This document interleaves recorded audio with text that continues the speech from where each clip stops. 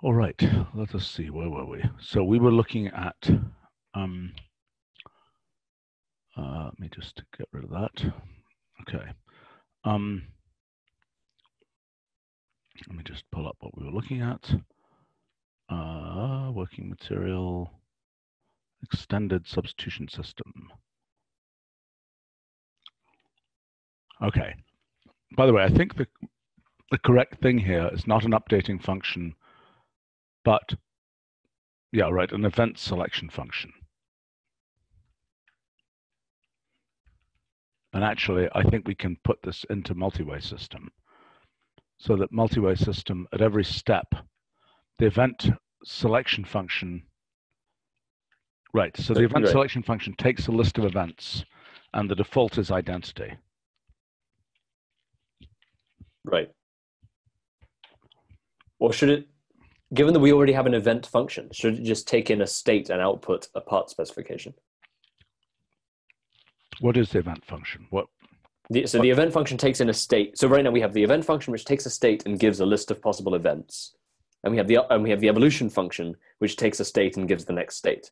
But what we could do is just say, have an event function and then an event selection function, where the selection function takes in the state and just tells you which event actually happened. Let's do it in two steps, because I think we want to factor out the selection mechanism. I mean, the selection could depend on the state. All right, let's talk gauges for a second, okay? What are some typical choices of gauge? And how will we interpret that in this context? Oh, in your space-like hypersurface analogy, the just do the first update, what does that look like in terms of space-like hypersurface? Yeah, let me think about that for a moment.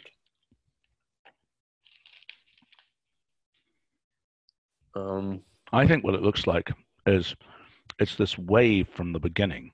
So in other words, imagine a one-dimensional space-like hypersurface. You could have something, essentially, my claim, okay, so that's a separate branch though that we're looking at. We need to look at that. But I mean, this is, and let's. But I don't know.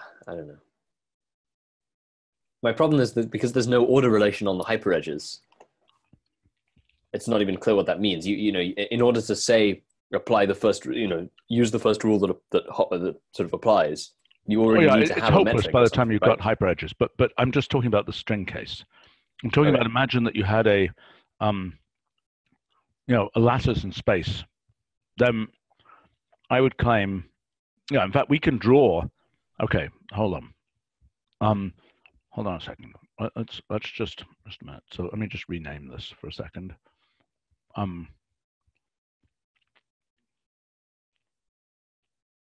think this is multi-way systems. Well, this is string updating orders.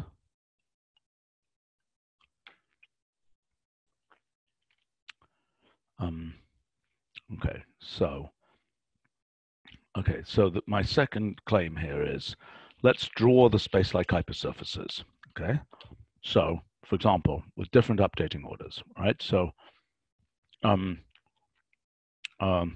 choices of gauge. So my claim is, let's put this in.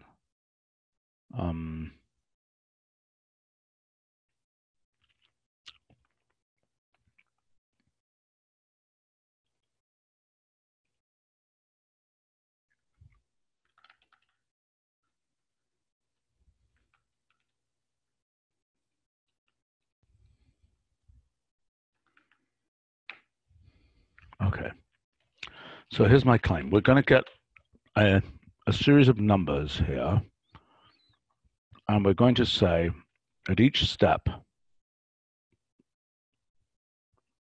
okay, what I'm trying to draw is a series of lines that correspond to when, oh gosh, am I making any sense here? I'm trying to show at which step things got updated.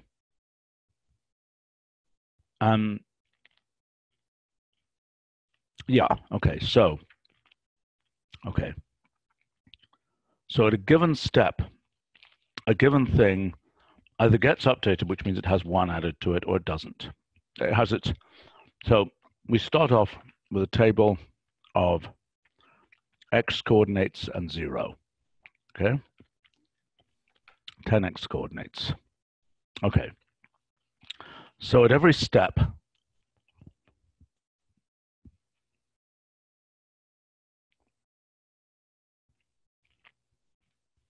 we are deciding which of these to make an update on, okay? I'm trying to think how to draw this. What I'm imagining is a series of lines, right? So if everything was updated together,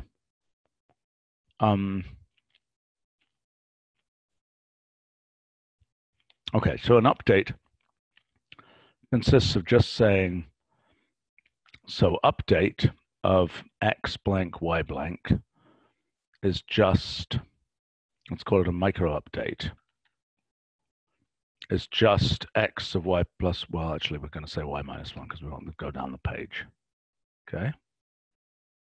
And then we're saying which of those things, so imagine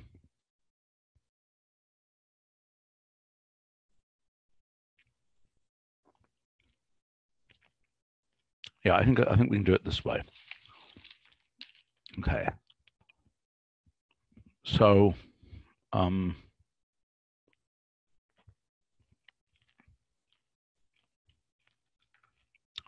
imagine we do this. So we say updates picture of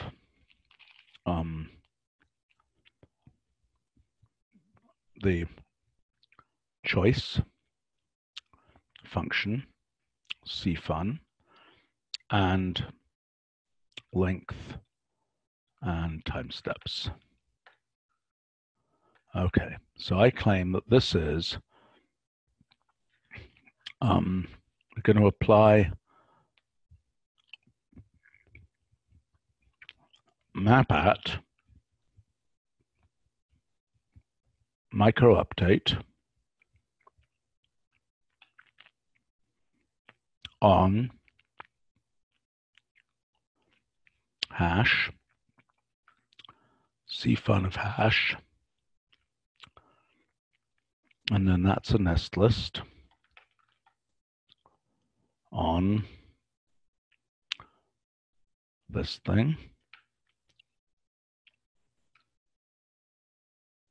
on the length, go t steps, and then what we're going to do is we're going to say map indexed of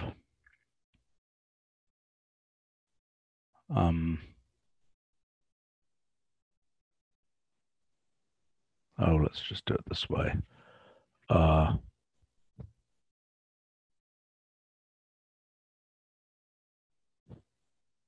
Yeah, okay, hold on.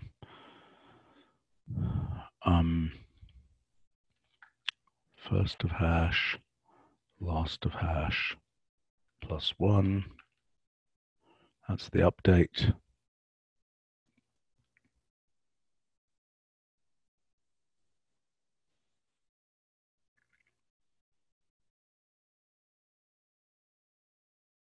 Oh yeah, now we want to do the map indexed of, this is not as crazy as you think. Hold on, this is going to work.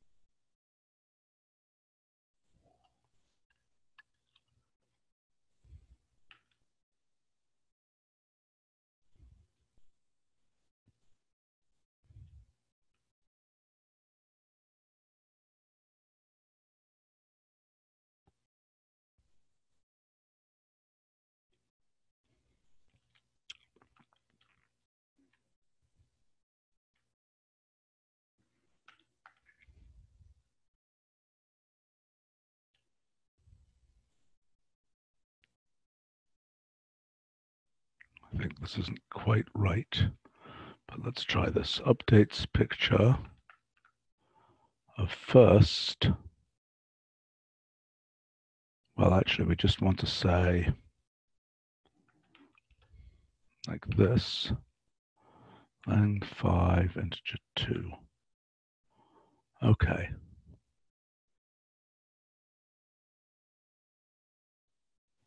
Let's see what that did.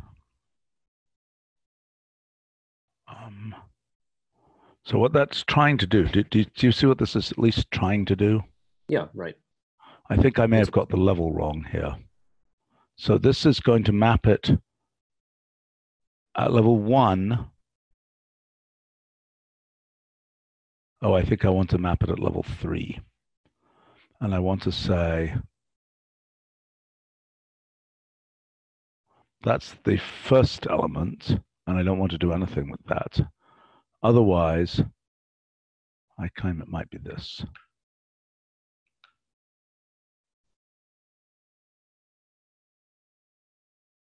All right, let's try this now. So what we want to do then is to say graphics of line / at percent point / at percent. No. Well, actually, that will work too. Okay. See that? Right. Now, arguably, okay, so let's do this. We want to say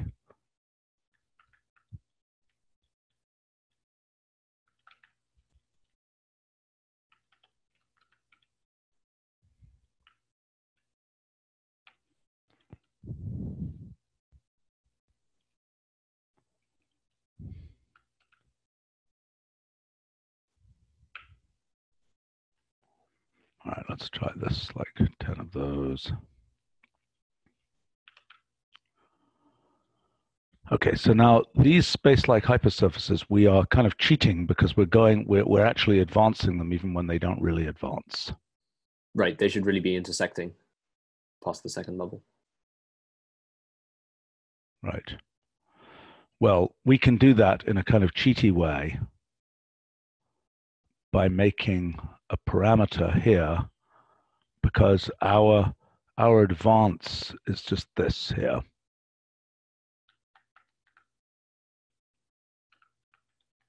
The inexorable pitch is just this.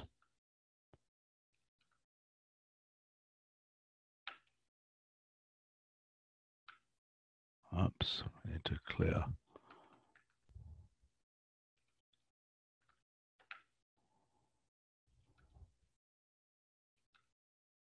Okay, that's a little better. Okay, so that illustrates what's happening if the, okay, so that was the case where it's just picking one. So now let's say we'll take a random sample of range of 10, 3. Oops, what happened there? Why didn't that work?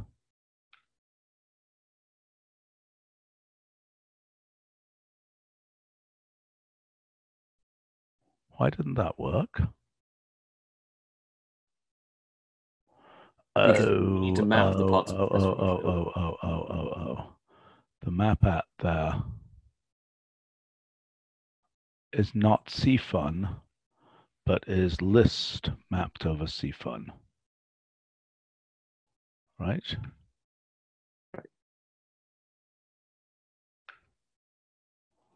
Okay. So that's what a space-like hypersurface, I think we want a little bit bigger pitch here. That's what it looks like when the thing is randomly updated. Right.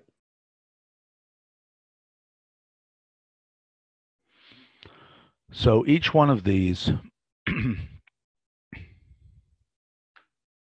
And for a fixed length string, we should be able to make pictures where we can kind of see that different updating orders correspond to these different space-like hypersurface choices, right? Because each one of these is a choice of a sequence of a foliation of the space.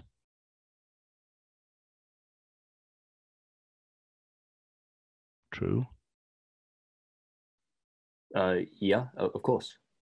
Yeah, okay. All right, okay, fine. Well, then, but let's, okay, so what do we learn? What are some nameable choices of gauge in the general relativity case? So for instance, I mean, There are clearly, things like Z4 and okay. well, so a trivial example here is, you know, clearly, okay, range of 10 just does that.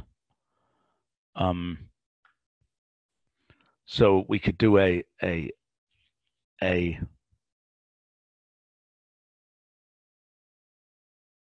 well, I see. The issue is that eventually we want everything to have been updated, probably. So for example, this, let's say we do something like, you know, 1,5, you know, hunky dory. We've updated those points, but we never updated these ones here.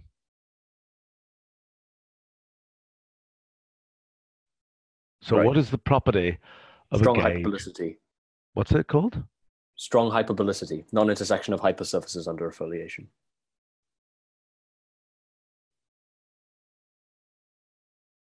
But wait a second. These hypersurfaces don't intersect, do they? I mean, these are... Well, Okay. in the continuum case, right, where you're basically saying there are points on the hypersurface which don't evolve, which have zero, where the lapse function is zero. You're basically saying there doesn't exist a foliation where these hypersurfaces are non-intersecting with that property. I see what you're saying. I see what you're saying. And so this is the property of strong hyperbolicity in gauge theory. So as I say, like the canonical choice of gauge which is known to exhibit strong hyperbolicity is Z4. I don't know what that means. So hold on. So Like you say BSSM. that is strong hyperbolicity. The succession of hypersurfaces don't intersect is the claim. Right. Okay, what is Z4? Is that a gauge in gravity? Yes, right. For the BSSM formalism. I don't know anything about this. What is that? So what does Z4 mean? What is that? What is that? So there is a particular there is a vector which is called the Z vector, and Z4 is the gauge condition where Z mu is always identically zero. And for the BSSN formalism, this is known to produce a strongly hyperbolic foliation. Okay. So what would that be here? So there's a vector. So what you're saying is there's a vector here. And so, for example, one of the things that we might do is pick for these points, right? If you're saying there's some vector, and how do you use that Z mu vector? I bet there's an analog here. I bet that analog is that you're basically picking points that are, let's think about this. So I'm going to claim that it's something like floor. You pick the points that you're going across the sequence, okay? And you're saying floor of, let's say, 3.4 times range of 10. Mm-hmm. And that's giving you a bunch of numbers, but that, in a sense, every time... Gosh, how to think about this. Do you see the picture? I mean, the picture is, if you've got some vector that's going across this, mm-hmm. and it's updating, what is it doing? It's updating every one of these. What is it doing? Is it cyclically updating? Well, so much for my thing, which is independent of step number. See what I'm saying? Right. I think all you're saying is that in the aggregate, every point on a space like hypersurface will eventually have non-zero laps. Yeah. Which is probably the statement the same as your strong hyperbolicity statement. It's certain, yes, well, it's certainly related. Right. So the lapse is how far down this thing is going to go. Yeah.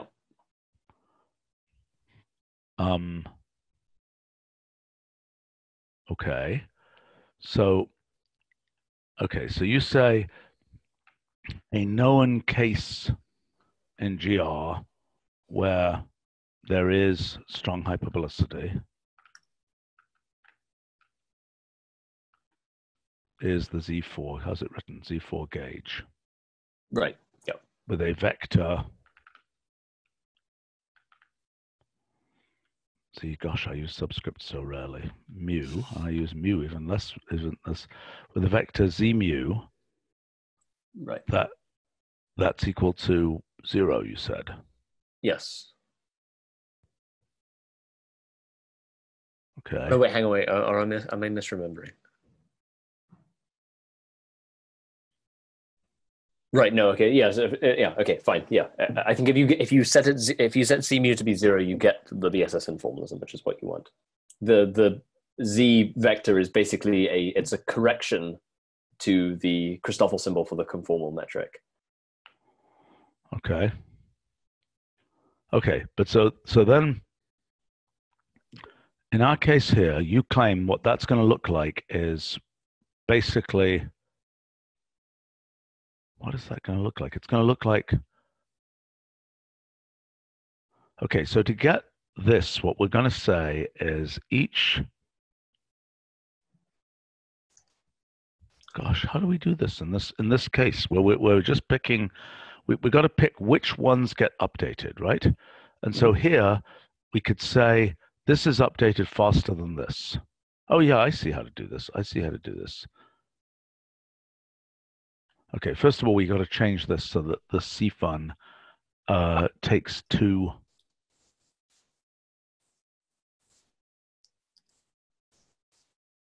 Map at.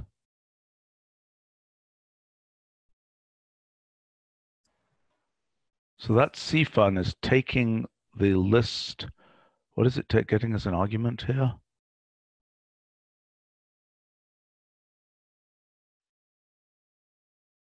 Oh, it's actually getting the whole thing as an argument. It's getting the whole X. It's getting that whole list of things. So it actually knows everything. Mm-hmm.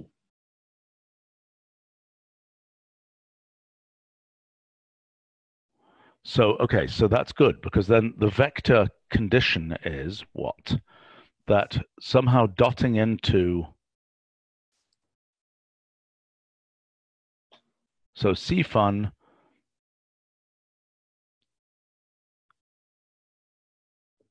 it picks those XY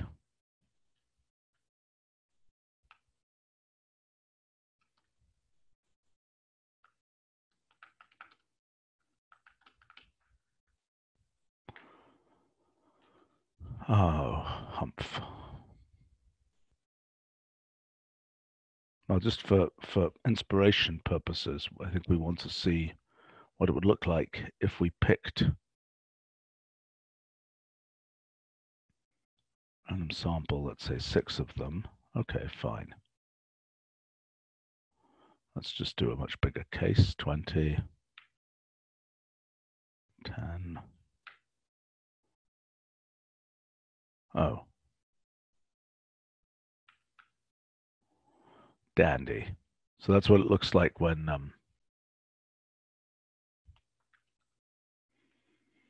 right. That's the structure of these surfaces when they're being randomly updated.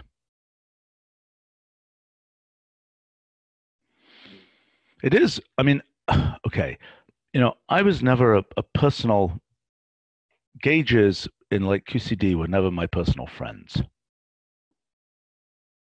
In other words, I don't know, the light cone gauge and all this kind of thing. I never really was into the terribly named light cone gauge. Is it? I mean, I don't know what, but I don't really know the significance because I was always computing things where the gauge didn't matter. So I don't know the significance of any of these gauges, really. Do you know what the light cone gauge actually is? It's some it's some AMU dot something or other, right? So it is a right. You're decomposing, you're decomposing A plus into A0 and A3 or something. Oh, here, there's a Wikipedia page about it. Gauge theory. In gauge theory, the condition A plus equals 0.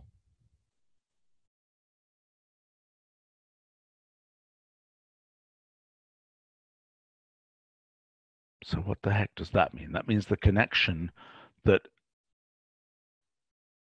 Well, so if you have a light killing vector field, Yeah.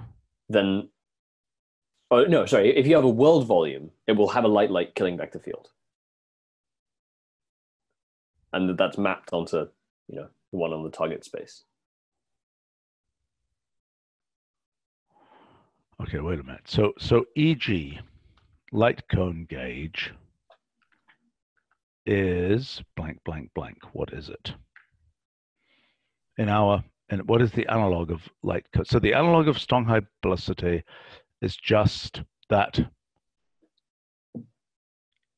It's basically, i.e., everything updates at every step, I think. Yeah, right. So I mean, like, to make a true formal analogy with strong hyperbolicity, what you're really saying is that actually each of these things isn't a hypersurface; it's a partial hypersurface.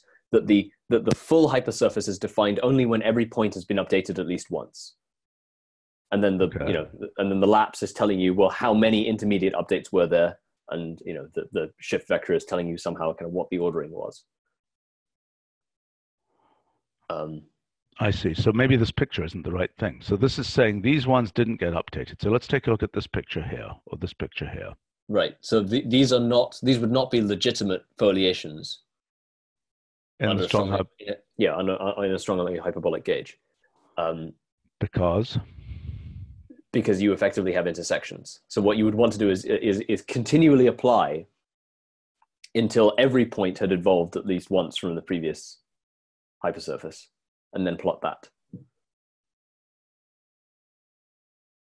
Okay, so in fact, I do believe this will actually work here, because I believe what we can do is to say we can double up. Instead of random, we can, okay, let's do this. Let's say,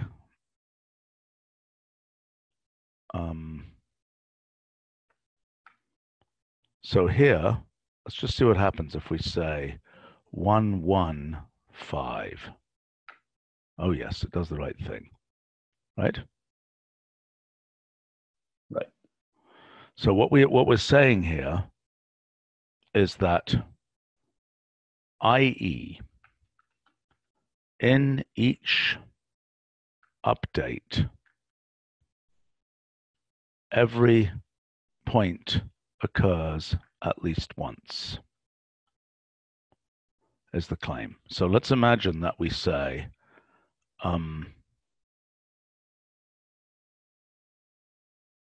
okay, so then we'll say table of I, comma, and then 1 plus random integer of 3 or something.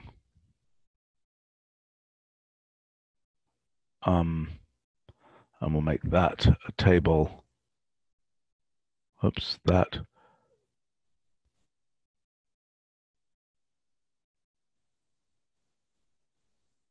Yes, that's a table for each I up to the length, which was 10 or whatever, and then we flatten this. And then we feed that in here.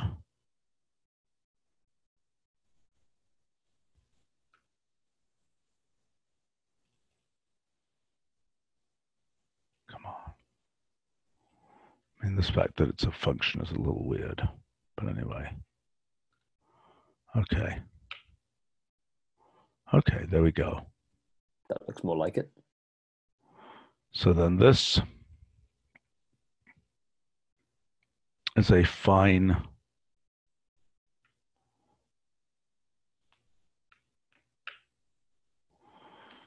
strongly hyperbolic.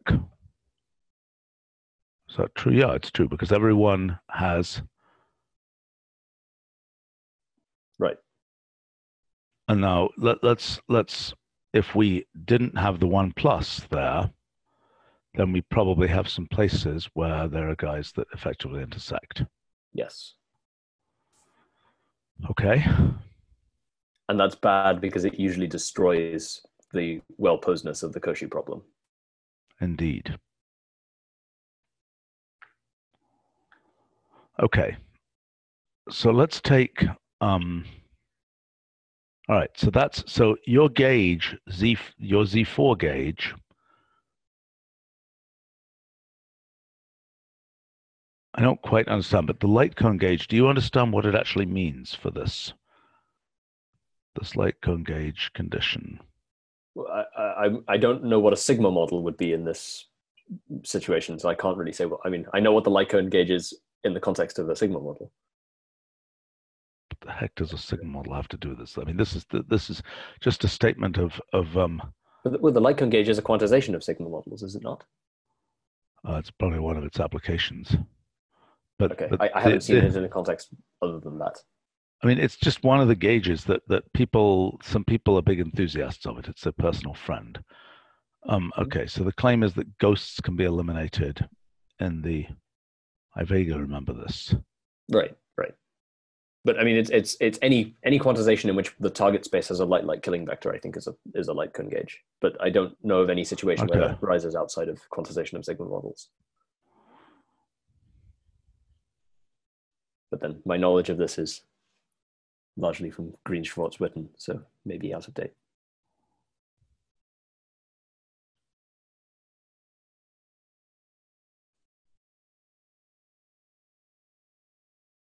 This does not get far enough. I wonder where there's something that gets further. Okay, so anyway, so one of the questions here is, so I am getting convinced that this is very close to choice of gauge, that this updating orders thing is just like choice of gauge. Okay, so back over here, so we're going to look at the, we were looking at multi-way system, which was misbehaving for us. Let me pull up multi-way system. Okay, so I'm just checking which version are we looking at? Multi-way system -new, right? Yep, that's the version that works for me. Okay, and you're running what 12.1? Mm-hmm. Which 12.1 are you running? I don't know, the build from a couple of weeks ago. Oh, that's really ancient. Okay, well, let's just load in this stuff.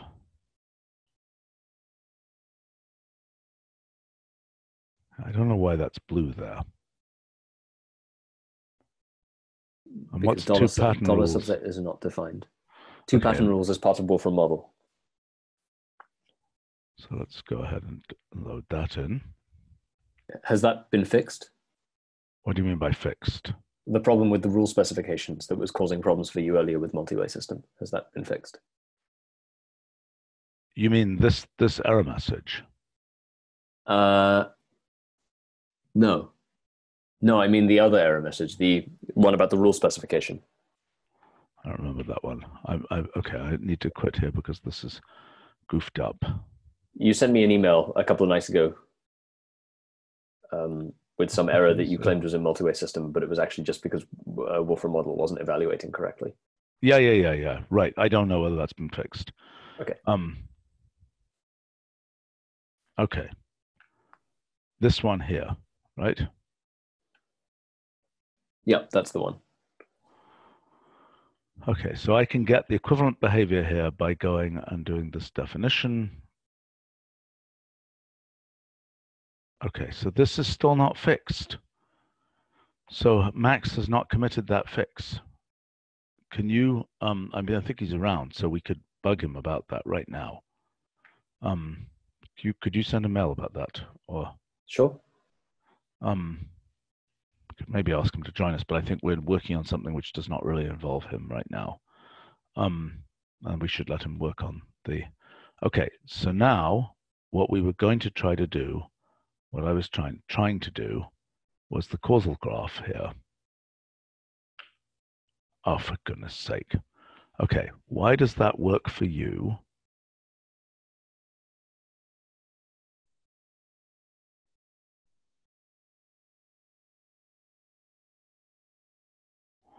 Well, let's just try the case that you actually tried.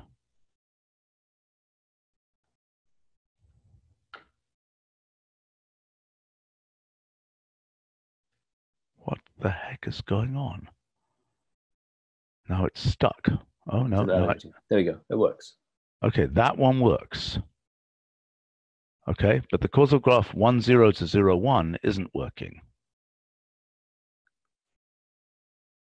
You see what I'm saying? That's the two-way sorting rule. Right.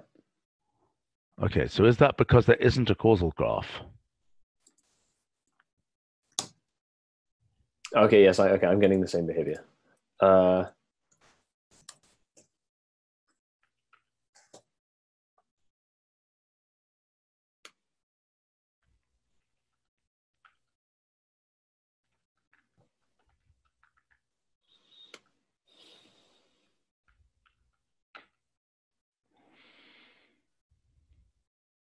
Okay, so these are the events that are claimed to be in this causal graph. Well, yeah, hang on, wait. There can't be any interdependence of, there can't be any causal dependence here, right?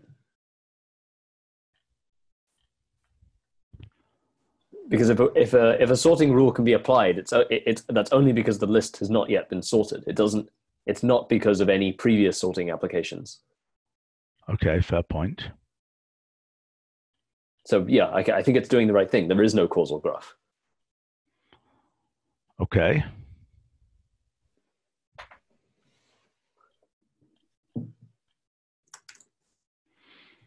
Well, because there's no causal dependence, as in there's no there is no causal graph. Yeah. Because no subsequent event ever depends on a previous one. Right. You just have a linear, this one history. Basically, each transposition event is on a fresh piece of string. Right. Or I guess another way to, sorry. Yeah, never on one that has been updated before, right? Okay. I mean, the way I would phrase it was just each updating event depends only on the unsortedness of the list. Sure. Not on any prior events. Mm-hmm. If you call the evolution causal graph, you'll see that there are no, you can see explicitly there are no causal connections.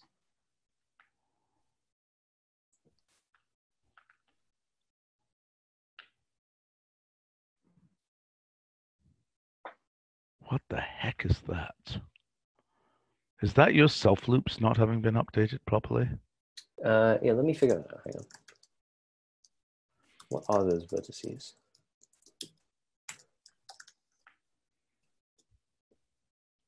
Oops.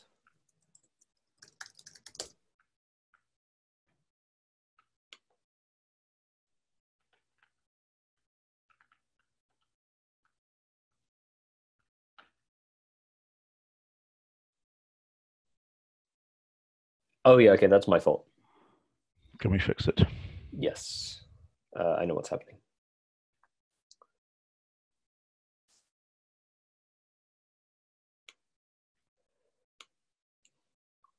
Yeah, I mean, so in order to generate these lists of all events, I had to start essentially from the trivial event that just applies no replacement rule, but then has the initial condition there. And I had code to remove that trivial event. Why isn't that the whole question of the initial state and the final state? Did you put those in? sorry, did I put what in? What question of initial state? The initial event, the Big Bang, so to speak. Yes, right. Have you got that in there yet? Well, that is the initial event. The thing you're seeing there, which says blank goes to blank and then has an initial condition, that is the event that kicks the thing off. And so I think what's happening is, I see. For the case of a single initial condition, I had code that then removed that after the fact because you don't want to see it. But I think for multiple initial conditions, I possibly didn't treat that case. Yeah, but wait a second. Are you sure we don't want to see the initial event? Maybe we do. I think we need an option for whether to see the initial event. Okay. I had just been operating on the assumption that at least in the single initial condition case, we wouldn't want to see it, but maybe that's wrong. Why would we want to see it? Hold on. So each one of those is the kind of, okay, hold on. Let's look at this for a second. The initial event, I viewed it mostly as being just an implementational thing, right? I wanted to apply a nest list, and so I needed something to initially apply it to. Okay, I'm enough of a believer in the language design to think that that isn't coincidental. Let's think about this for a second. Okay. Okay, so what is the initial event? The initial event,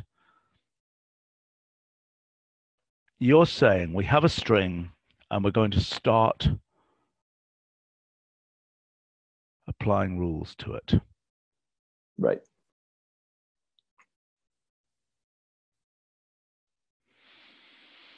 Humph. Well, no, I agree that that does seem irrelevant. Let me think for a second.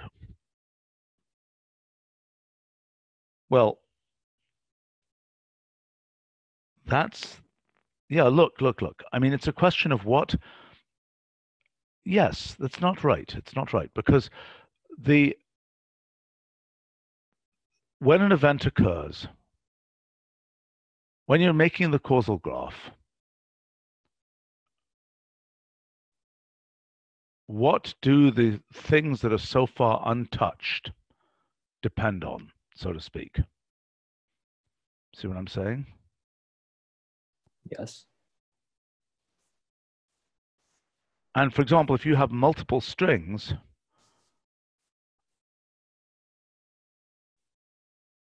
oh boy, are you assuming that every string in the multiple string case is an independent initial condition, or are you assuming that they all come from, the master initial condition, so to speak? Well, I'm assuming that each one is an independent initial condition, and then because the whole thing is a graph. Yeah, fair enough. It will be fair treated. enough. Fair enough.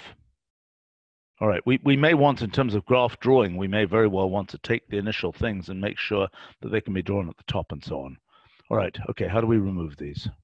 Is it easy? Let me go and try and remember how I did it for the single initial condition case.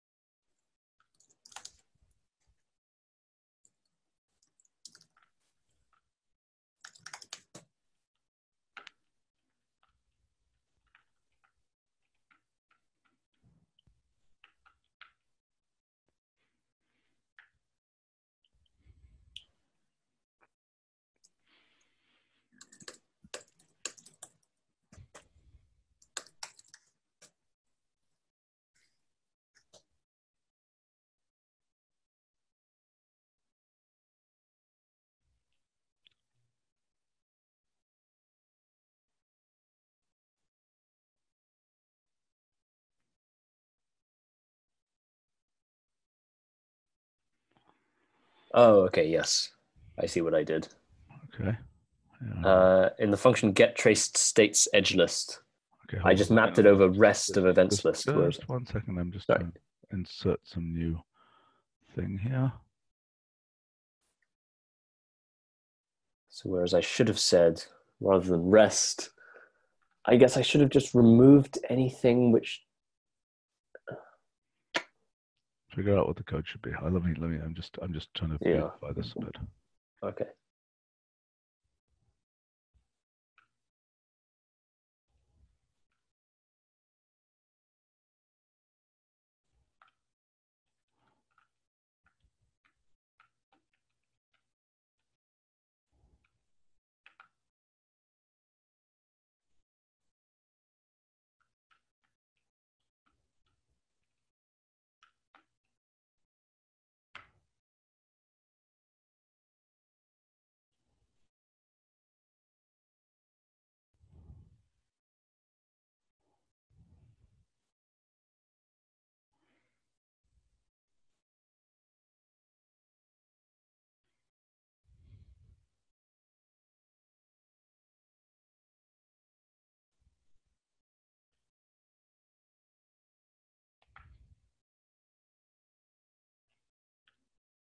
Okay, fixed. Let me send you the code.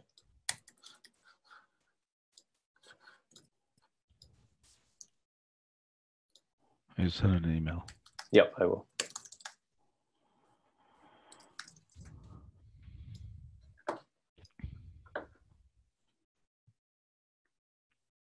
Okay. Just tell me where to insert this. So somewhere in the events list section, yeah, if you just search for get traced states edge list, that stuff. Okay, so that's the two cases there. Yeah.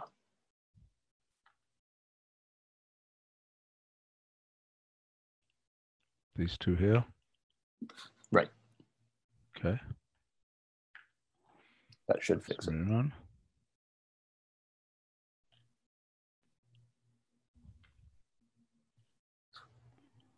Much more jolly looking.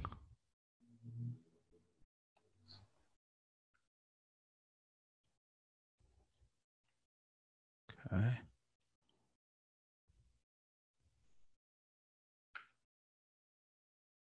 Oh, quite swank, really. Okay, let's take a look at this guy. This is actually kind of interesting picture, I think. So that's showing the events.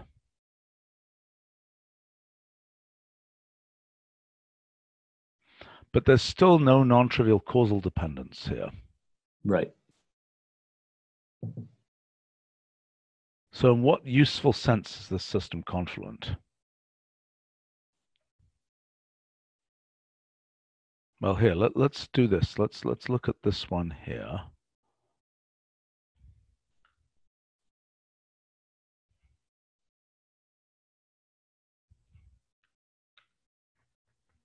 What I want to do is AB goes to that, BA goes to, oops, AB goes to BA. Oh my God, what's it doing? Oh my gosh, what is this mess? That has some non-trivial causal dependence. Well, obviously it does, but it's also a total mess. Why did it take so long? I suspect that those statements are ultimately equivalent. Which? Non-trivial causal dependence and total mess. Well, let's see what this does if I say layered graph for all of these.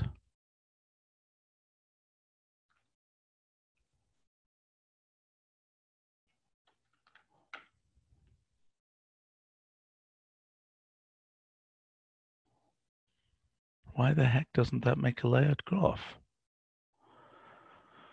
Whew. So it's starting off from all possible. Oh, it is making a layered graph here. Oh my gosh, what is going on? Right, because the events. Oh boy. We really need to do something with the coordinates for these things. The coordinates for the. So here we see our super selection rules operating. We've got several distinct sections of the multi-way system, right? Let's just see what happens if we do the 3 case here.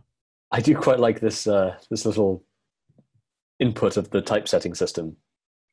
What? When you have an event that's being applied to the middle two elements of a rule, because the elements on the other two sides are singletons, it typesets the event as a column vector, which is quite cute. Where? If you look, I mean, for instance, if you look at hang on, if you go to the list case of the same thing, oh, I see. it will typeset it as a column vector. Very confusing. Okay. Yeah. Right. So this is this case here. What the heck can we do to make this less incomprehensible?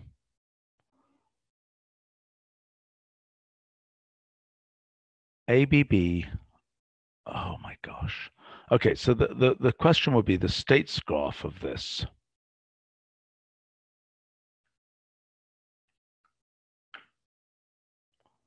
Looks like that. So it has two-way. What's that doing there? Why is there a second? Oh, because I've got vertex labels here on the layered graph plot. And I probably don't need the layered graph plot here. I bet it's the same. Oh, I do need the layered graph plot. Okay.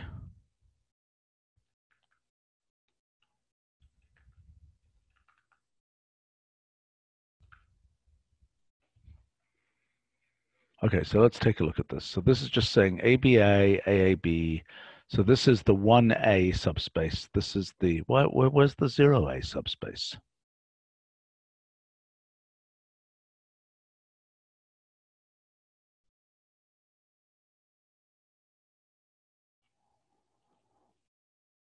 What does it do? I think that's a problem with your self loop, lack of self loops. I think you've removed another self loop, right? Because if I do this and I say my tuple is AAA, what? Oh. Because it doesn't evolve. There are no Bs. Yeah. I don't think that's a bug. I do. I think it should be a singleton in the states graph.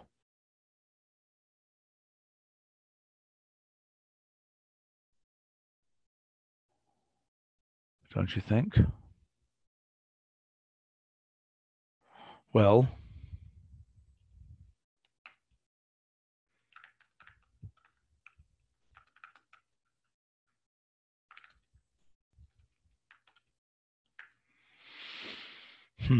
don't you think that should be? I don't understand why that's not in the states graph, but just a self loop.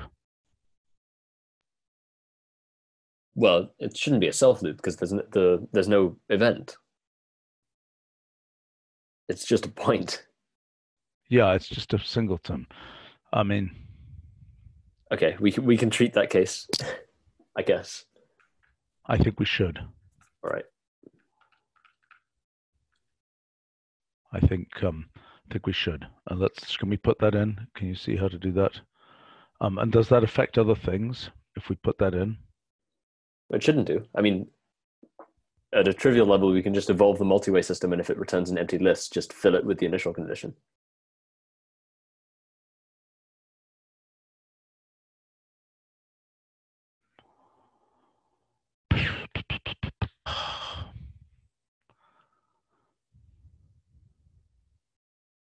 I think we're going to get confused if we don't include this.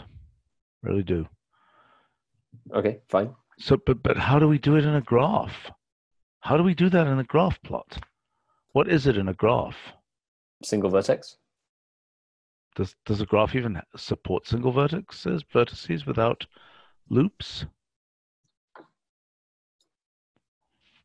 Probably not.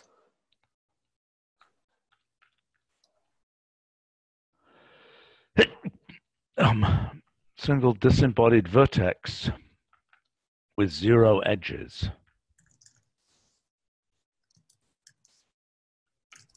Let's find out whether a graph can do that. Okay, here's a hack.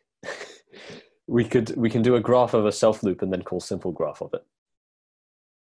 Well, what happens if we do that? You get a single vertex. Well, then there must be a representation.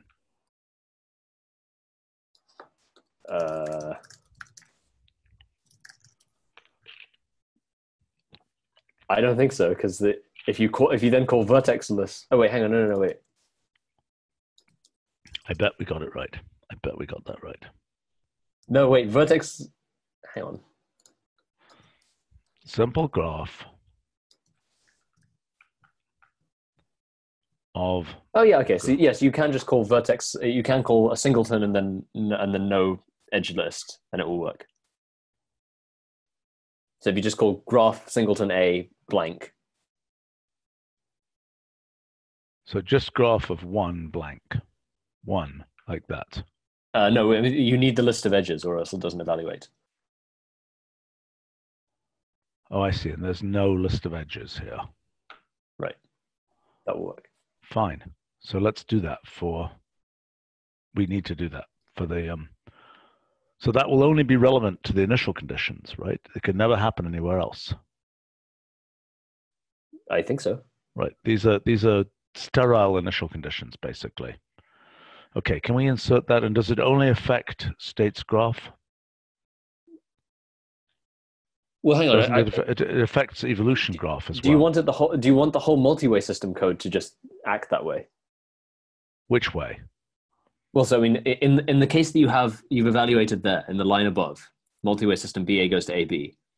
Do you want that to have a singleton AAA as the initial element of that list? I think that would be more consistent, wouldn't it? Yeah, except then it means that if we call graph of that, it's going to return nothing. So we have to have some workaround when we call causal graph or evolution plot or whatever, like the evolution graph. Why does multi-way system, what is the code for the minimal code for multi-way system? Why does multi-way system of that return?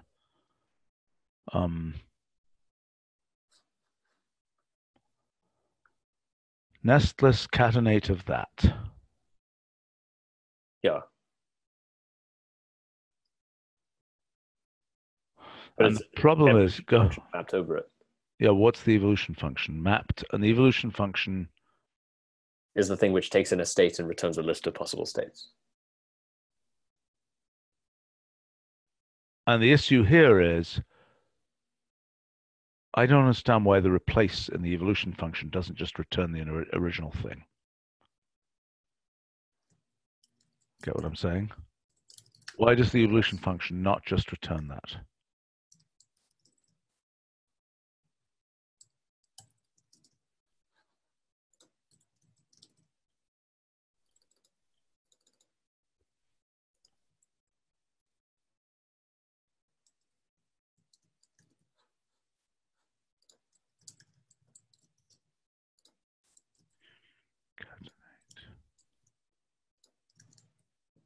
Where the hell is the evolution function for this case?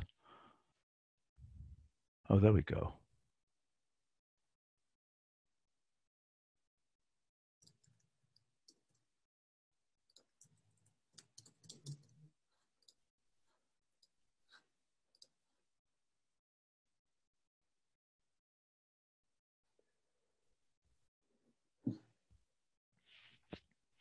I'm totally confused here why this isn't working just right out of the get-go.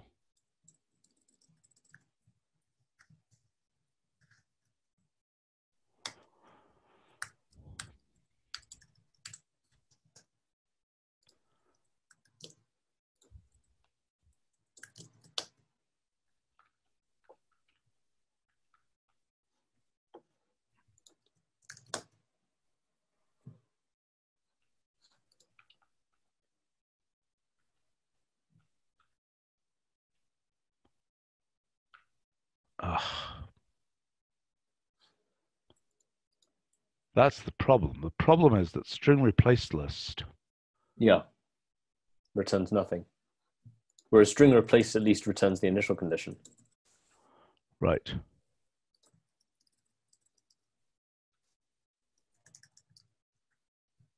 Well, I think there's a good chance that if we just change the evolution function, everything will just work.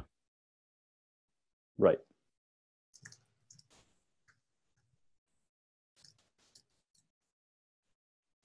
Because multi-way system, in fact, in this case, should just be AAA. Okay, so where is the evolution function in this whole giant mess of code? Expansions for particular system types.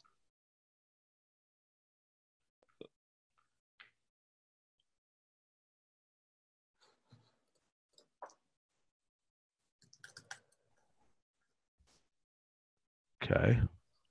Yeah. So, for instance, for the list case, it works. It does return. So you're saying in this case, if I do the same thing with the list, If you do that. Right?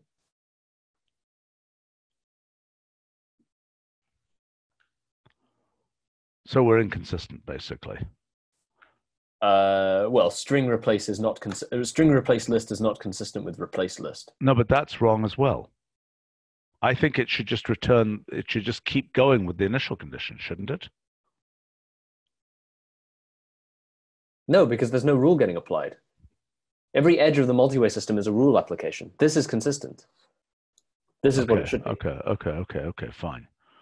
All right, so what are you saying? So string replace list, if it does nothing, are you saying if string replace list is blank, it should return hash? Yes. I think that's what I'm saying. Because, yeah, hang on, wait. Let me just check that I know what I'm talking about. Well, so you're saying replace list does something different from string replace list. I think so. Hang on, let me just check that's true.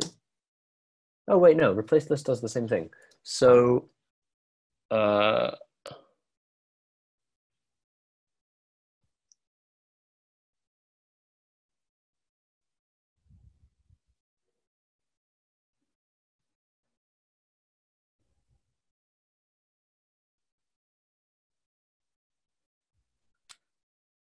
Well, all this pruned rules thing maybe do something different.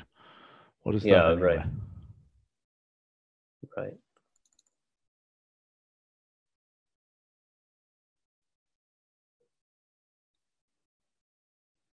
Yeah, I bet pruned rules, because it's got left and right, is going to do something different.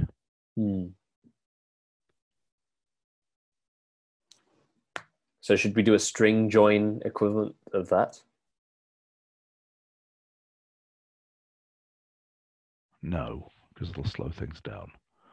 I say we try doing, oh gosh, when would string replace list return nothing? It only returns nothing when there are no events. All right, let's try just making if hash equals that.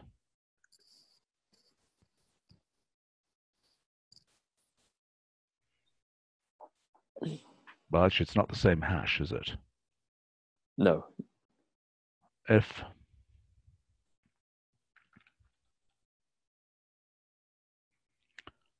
all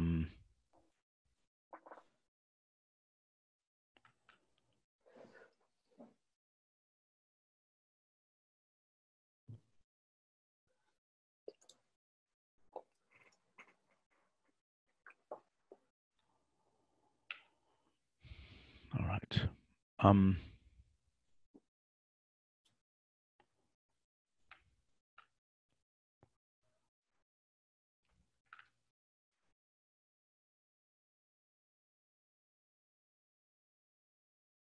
Is get string replacement event, is it doing something different?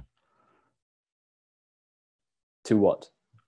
Well, to doing with the same event. Wait a minute. The modification to string replace list handles the case of, quote, sterile initial conditions.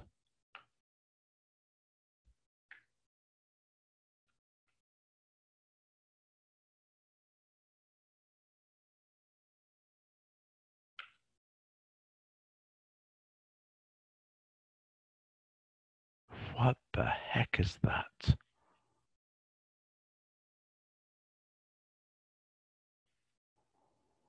What is that?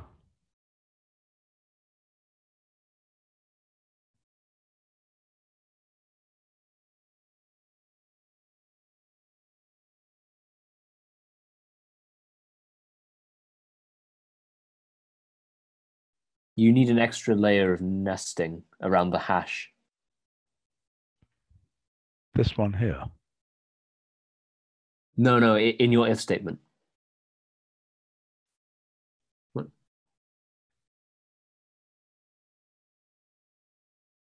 No, I don't. Around the S, you mean? Oh, sorry, yes. No. Around the around hash. the You're hash. I think I'm right. Yeah.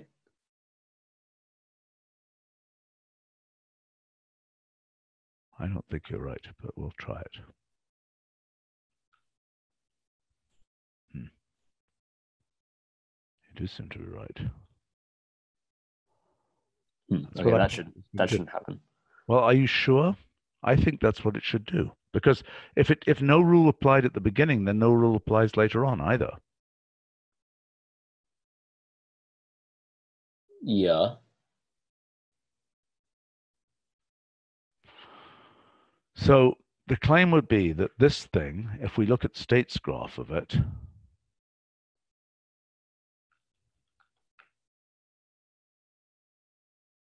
That's just not correct.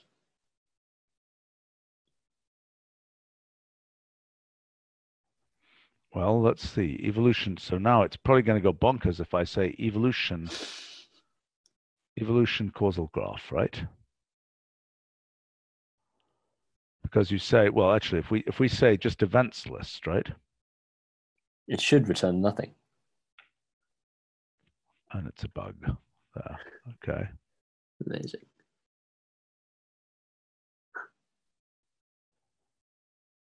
That's what happens in the universe, you know. If there's some case that hasn't been covered, it just returns symbolic code. Never mind.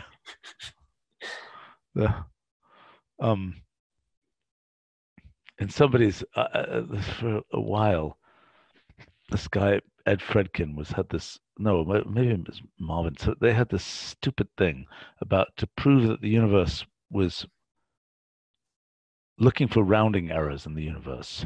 Right. It's just the most incredibly misunderstood idea of what was going on. Just incredible. Anyway, okay, so this is wrong, we say. I think so. Well, what we think that should be is a disembodied AAA. Yes. Because it should have no events. Right.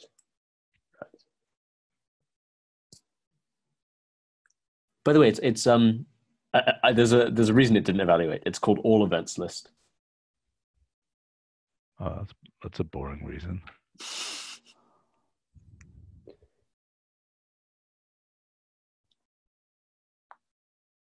Now, what does that mean? So it's saying that after the initial setup, there are no events that can be applied. Why that initial setup should not be visible in all events list? Well, I mean that's what we were discussing earlier, right? What you described as the Big Bang event. No, I understand, but you just put that in. Yeah, sure. Well, hang on, wait. I removed. Yeah, that should hang on.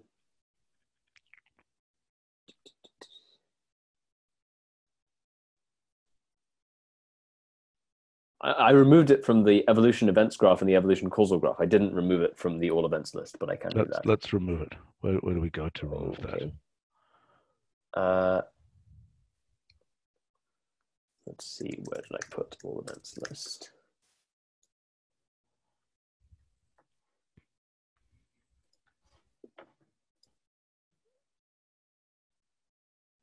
Okay, yeah, so it should select from that nest list. Which nest list? In the all events list. Okay, well, so I better go find all events list. Well, hang on, I can send you some code. Wait.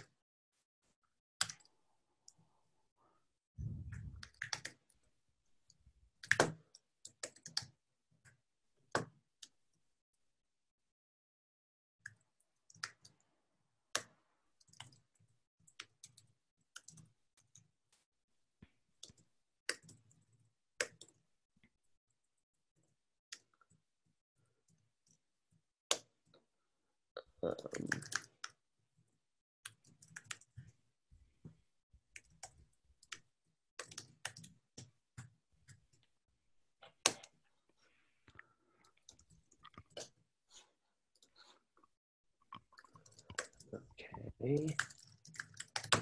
Test this works.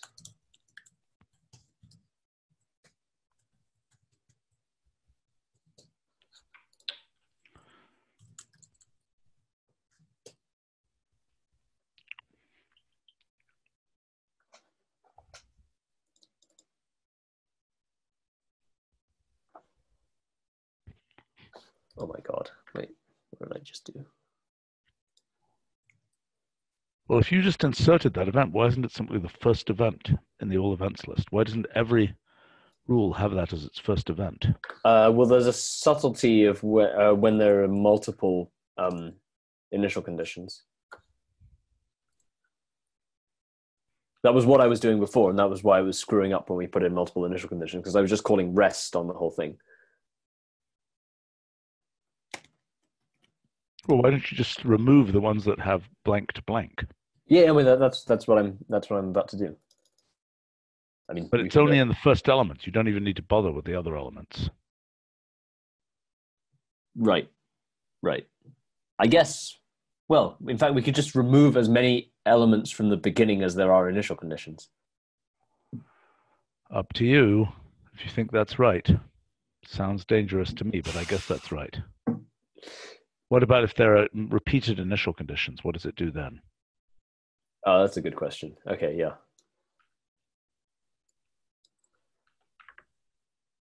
Seems to put them in.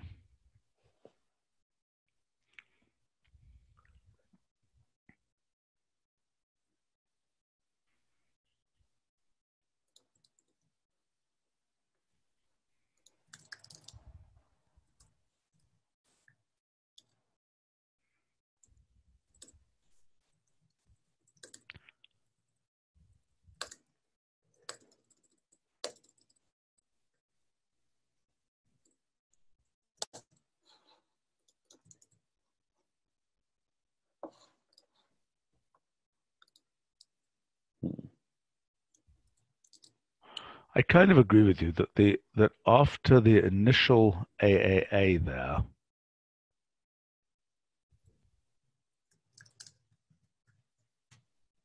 I mean, this again is the initial event question, because it's like, where does the AAA come from?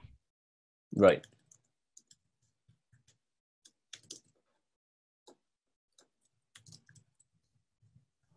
I'm telling you, there's hackery with this initial event, and I don't think the right solution is what we just did with the replace list. I think the right solution is that we're adding in the initial condition.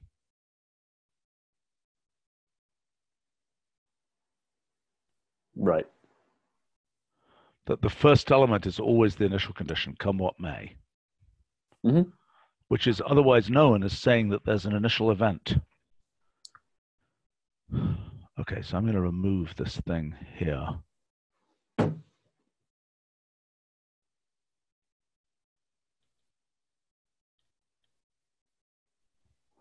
think this is wrong.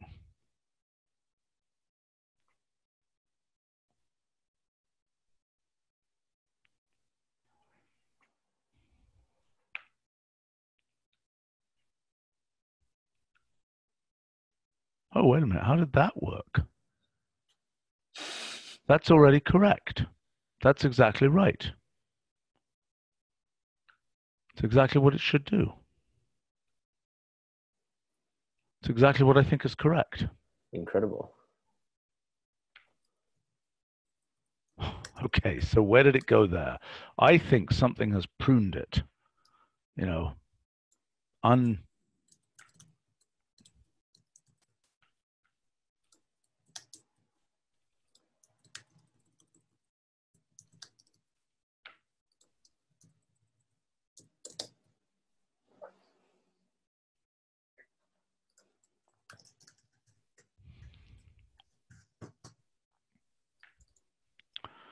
all right, let's look at how states graph works.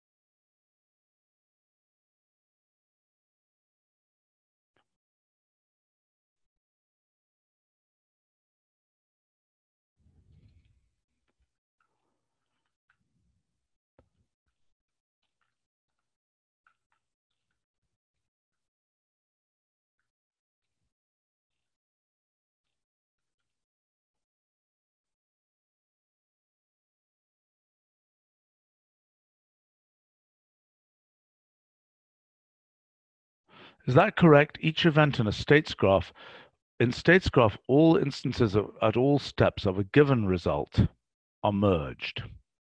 Each updating event, however, updating events between different updating events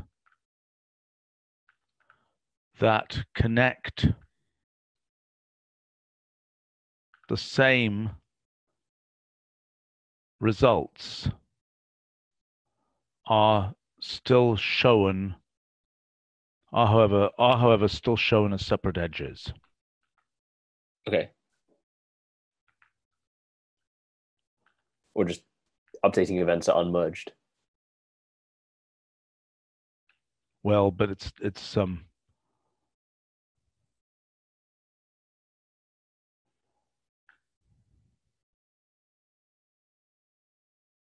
no, because it's making the point that it isn't. So I mean, to any one of these, we could, if we wanted to, say, given this thing here, given that states graph, we could say simple graph of that, Mm-hmm. and we get that. Magnificent.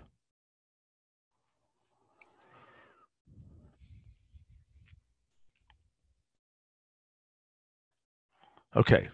What were you looking at? I'm sorry. You were looking at the removal of initial events in all events list, right? Right. But I'm now wondering if that's something. Do we definitely want to do that? I'm not clear that we want to do that, because I think that's exactly the thing that is giving us. Right. Those are exactly what's giving us those initial states. I don't think we do want to remove them. Mm-hmm. However, I think that this isn't correct. That rule, which doesn't appear anywhere in our rules list, isn't the right rule. Should it be blank goes to ABA? No, I think we should have a symbolic thing there. I think it should be Big Bang, basically. I mean, I think that's the initial. Okay. Yep. Well, let's not call it Big Bang. But no, call it initialization or something.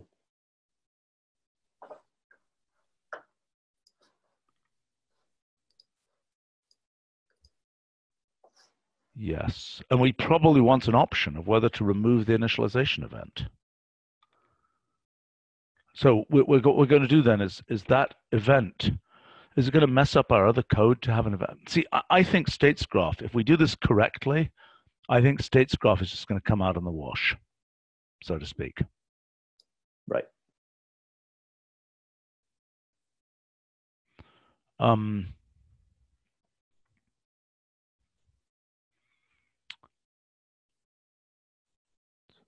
So I think we want an option here.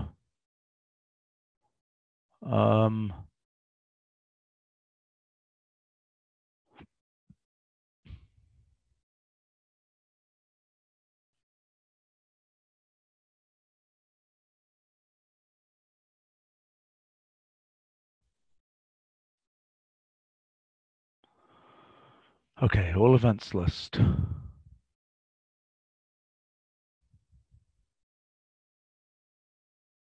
So we probably want something for all events list. I don't think states graph will come out in the wash, by the way. Okay, but for all events list, we probably want something which says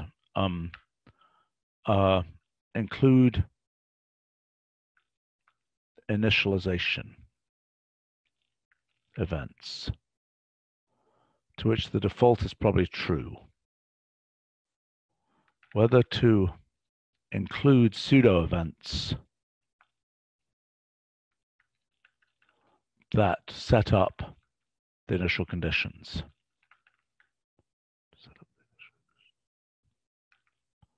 Does that make sense to say that?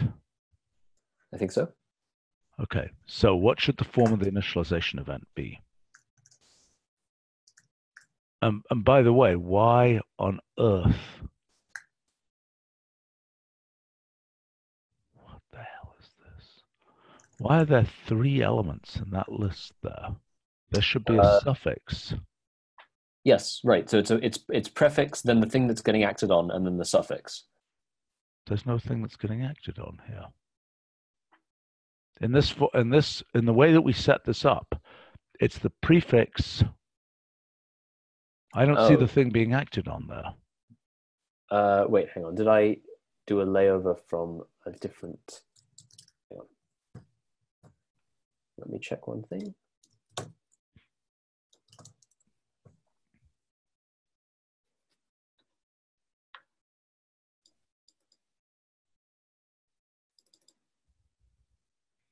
We had this whole argument with Max about whether we needed to include that for the Wolfram model case.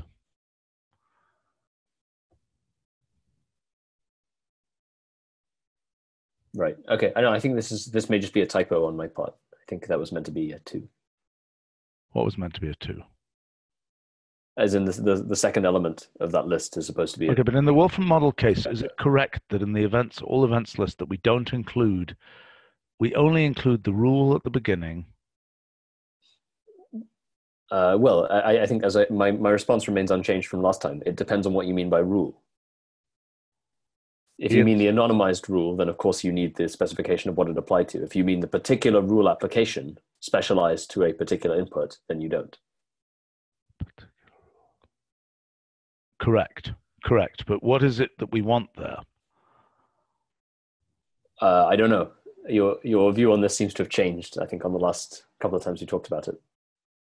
I don't think there's an obvious answer. Well, we can deduce. Let's just have the instantiated rule there. And we might want an option to determine whether we include, event rule specification, how to indicate which rule is evolved in each event. Mm-hmm. Right. But I still raise the same objection I raised last time, which is that it's in general a lot harder to go from the instantiated rule to its anonymized form than vice versa. Oh yeah, it's crazy. Yeah, right. So we're losing information by doing that. Look, I think what we should do in the Wolfram model case, we should have an option to include both the rule and its instantiated form. Okay. But the Wolfram model case, this last thing is just a rest, right? So it's different. It has a different structure. Right.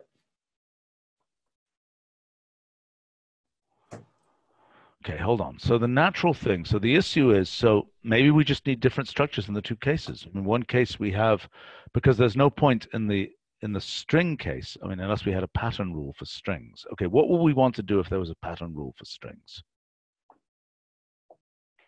What would that even mean? B blank A goes, BX blank A goes to whatever. By the way, that's what our quantum formalism is going to have in it. Yeah, no, I agree. But is there a way to do that? To do what? Hang on. I would string think patterns are never something I've worked with before. Oh yeah, you can do that. I mean, you just have tilde tilde, A tilde tilde, X blank, B tilde tilde. Okay. X blank, tilde tilde, B. Right. I think that will just work with string patterns. Hold on one second. I will be right back. Just a second. Okay.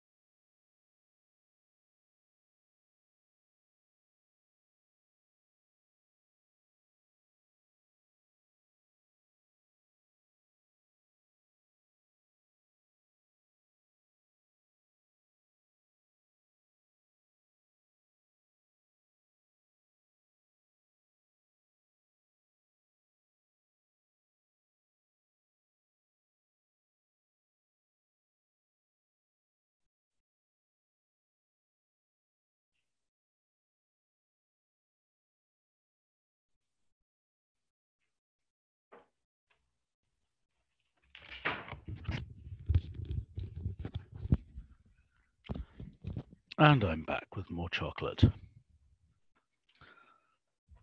Excellent.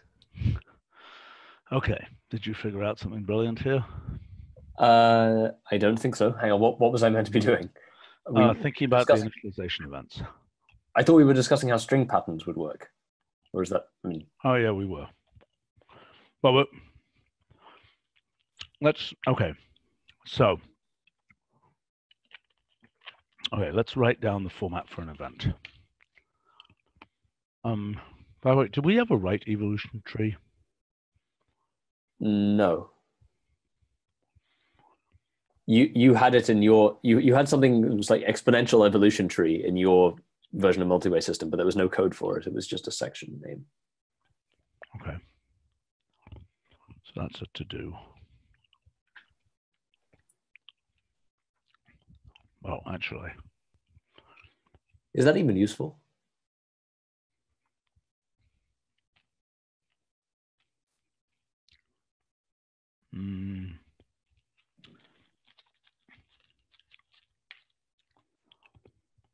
That might be pedagogically useful. I mean, should we I don't know. I just feel write like it? I feel like in any non-trivial case, it's just going to be so large as to be unreadable. Well, I know, but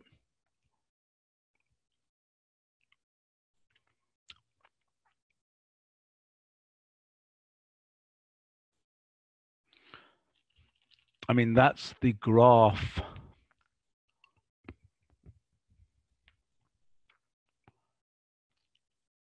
That's assuming you didn't know how to do hypergraph isomorphism, for example.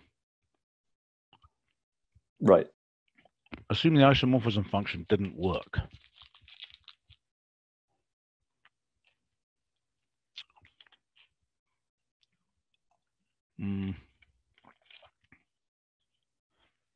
Well, let's just think about that for a second. So what's it going to look like in the case of ordinary evolution?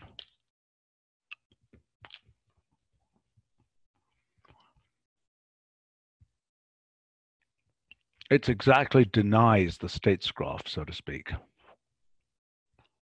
Right. It is. Or it's some like threaded form of the states graph.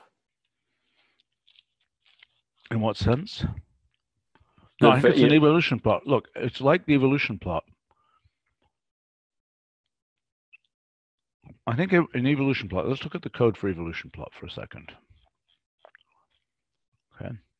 So basically, there's always a merging function. There's a union.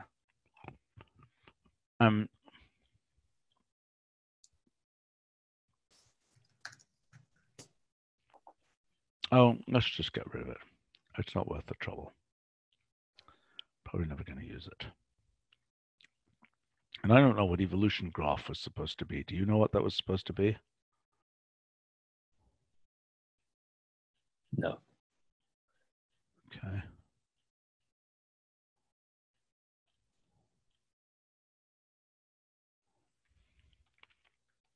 Could it have been an earlier naming of evolution events graph? Yes.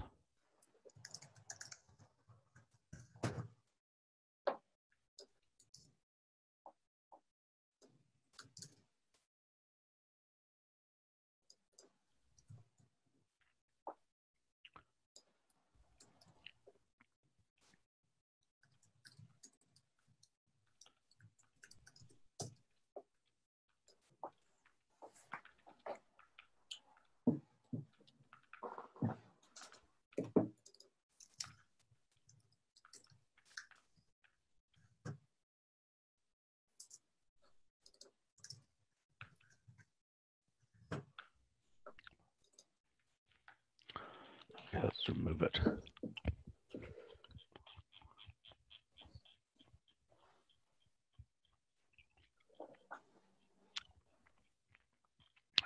I assume we don't have any code for this. Predecessor rules list. Okay, so that's a real thing. Mm-hmm. But predecessor rules list doesn't include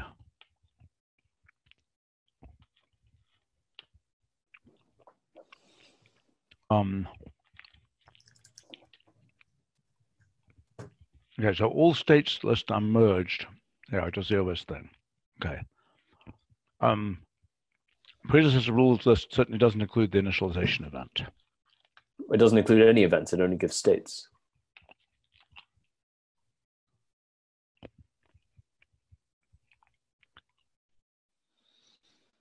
It includes the initialization state with an empty list. Hold on. Are we doing causal graph steps unmerged? No. What does it even mean? I don't know. It's not my code. With states on different steps not merged.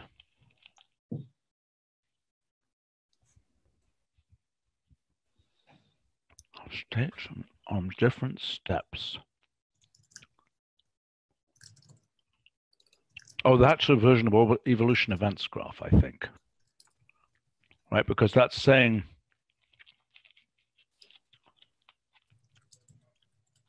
I don't really understand that.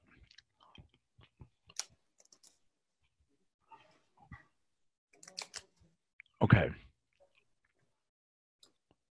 Do you think that there's code for that in here? There is for the strings case, but I mean, it's not code that will work with our new formalism.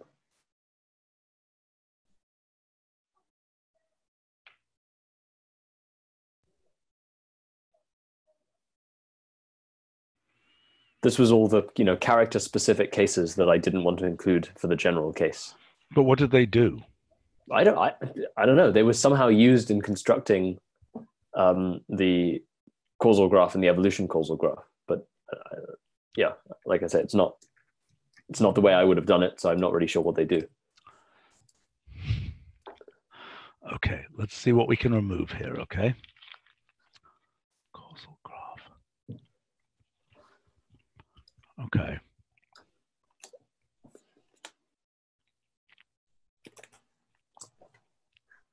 Individual element relation replacements and causal relationships. Do you understand what that is?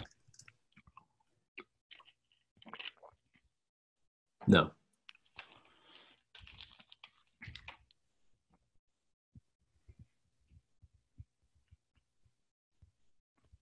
Okay, causal graph steps are merged. Do we understand what that is? We think we don't understand what that is. Right.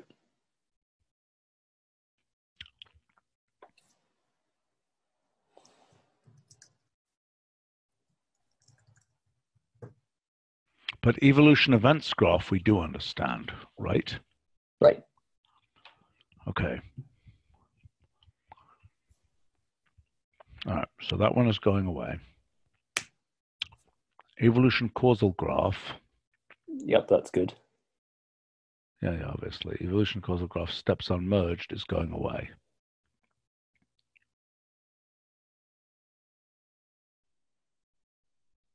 And element-wise evolution causal graph.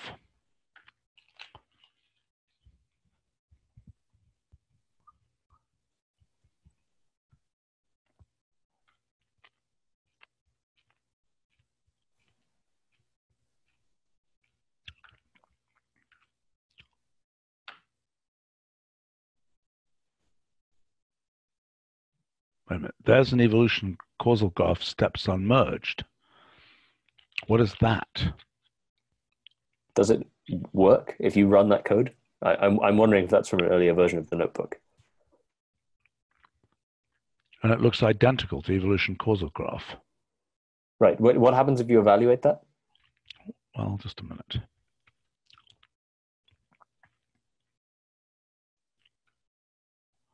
Sploff. Okay, so I think we can assume that that's irrelevant. So, I mean, so my understanding is Max had this way of doing the combined evolution causal graph by just tracing by tracing causal relationships, not for events, but tracing causal relationships between individual characters in each string, which A, I don't think was necessary, and B, I don't think generalizes to anything other than strings. But does it lead to any interesting results? I have no idea. It's not. Sigh. Okay.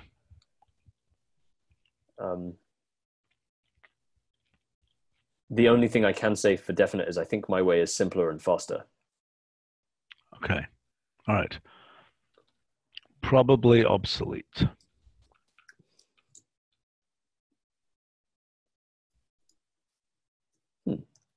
What? No, sorry, I was looking at these sorting things. They can produce some amusing multi-way systems. Okay, hold on. Can we focus for a minute on trying to? Sorry, yes. And then I want to hear what you've. Evolution causal graph.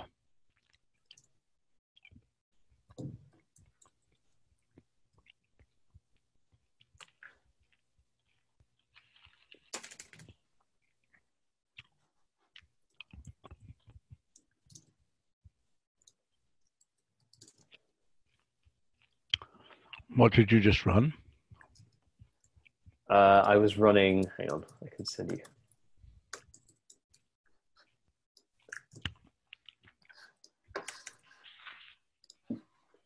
When we were discussing earlier about whether all sorting rules will be confluent or not, I mean, I think the answer is yes, but they can also do some weird stuff. Which one should I run? The second one? The second one, yeah.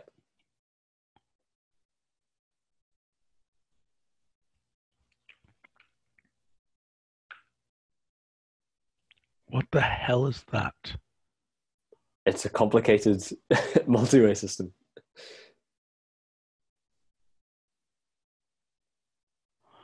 Okay, hold on. So that's of a single.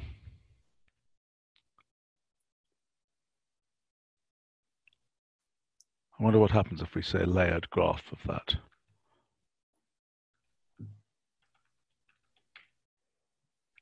So what's going on is actually not that complicated because it's just different possible ways of sorting a list, but it's produces something quite geometrically appealing.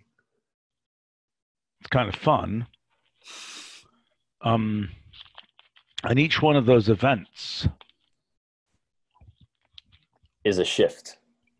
Is a transposition. All right.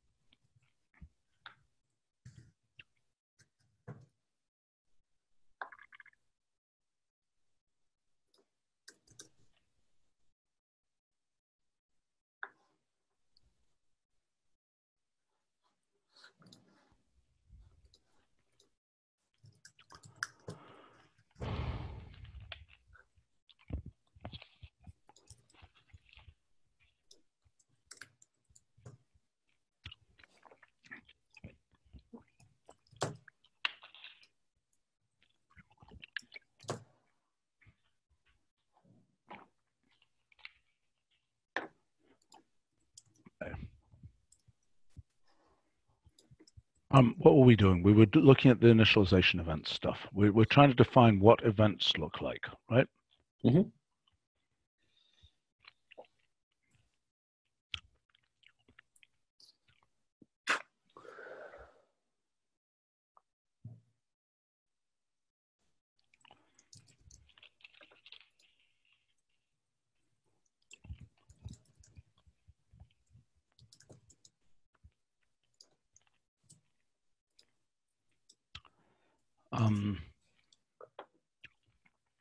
Okay.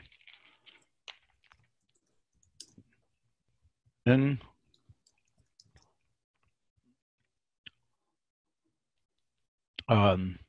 events are generally given. I don't think we talk about this anywhere here. No.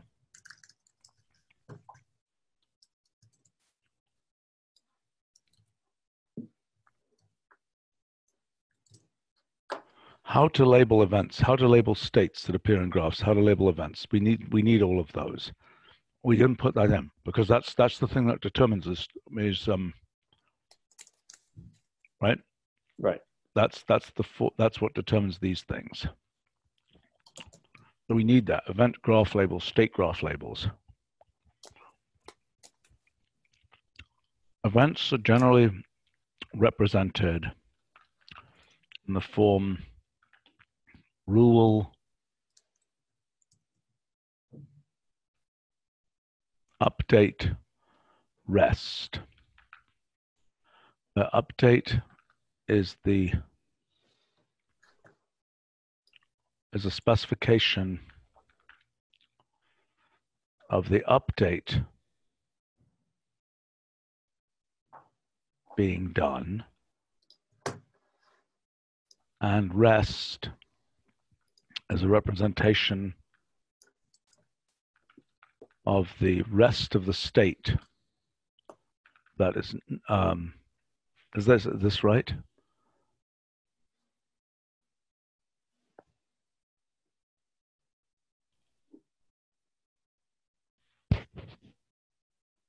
Yeah. Yeah. Rest of the state not being updated, comma, not being updated. I was just noticing something. What's If you that? have a very large graph, does vertex labels stop working? Vertex style stop working? Sorry. Vertex style. What does that mean? By default, I think it doesn't still do its thing. Okay. I don't know. I was just generating a really big evolution events graph, and it isn't formatting, but it has over 1,000 vertices. So I'm just wondering if that's an intentional thing.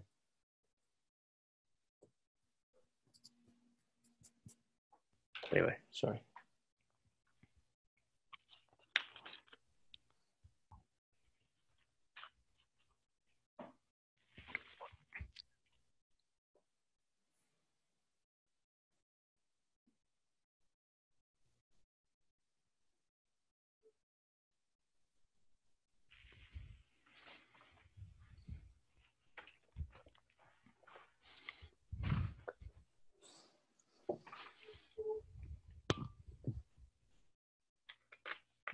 It may be worth mentioning that the strings case represents rest as a prefix suffix. Oh yeah. We got to say what each of these cases does.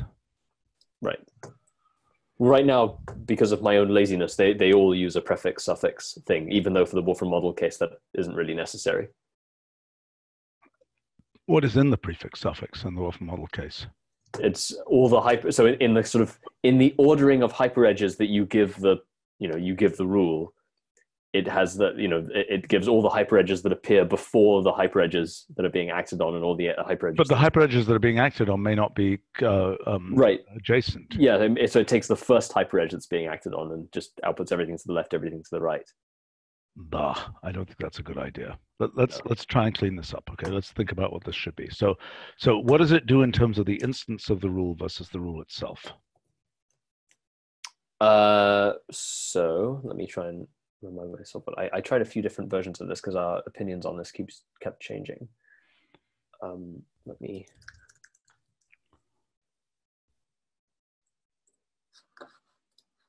Test something.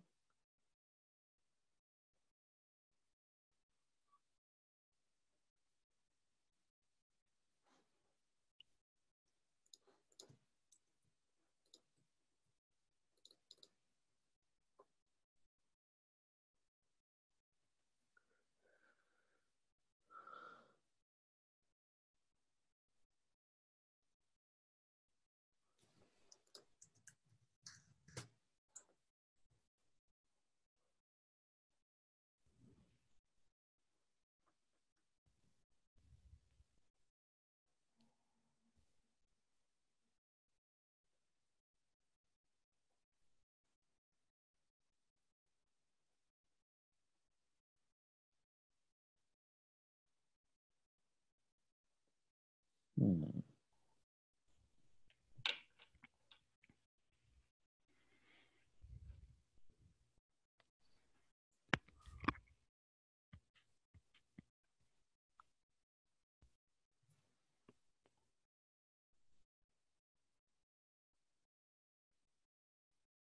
Right. Okay. So right now, it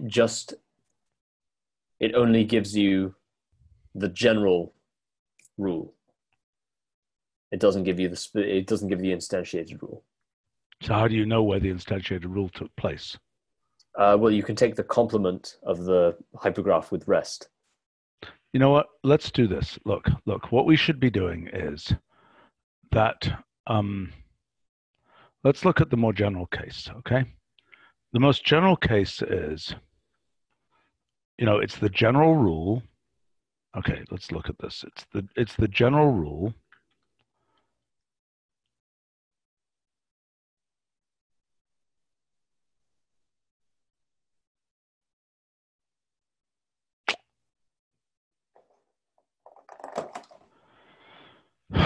Then what is it? It's the elements not involved, specified somehow. But in the case of a string, they're positional. It's elements not involved, followed by the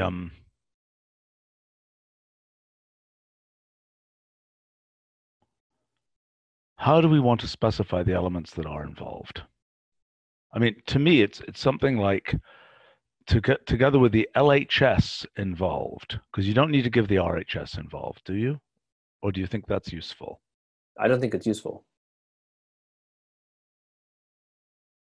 I think you just want the thing that's being acted on.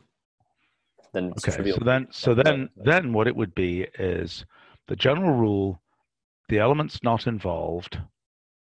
So in the case of a string, that would look like, oops, well, this would be the rule, the prefix, the suffix, and then the LHS.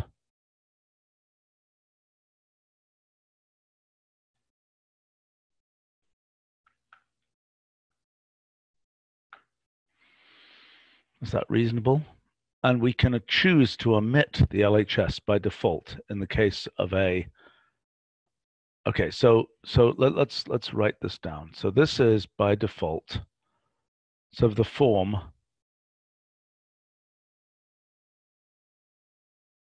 Okay, that's not correct. So it's of the form rule together with.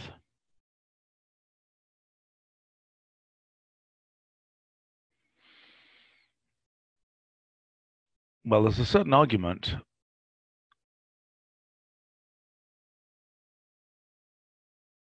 that, in fact, the correct form is LHS rest.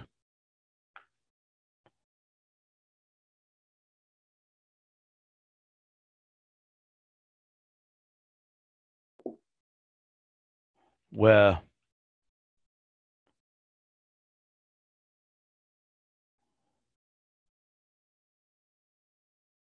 look, another thing we could do is just give something.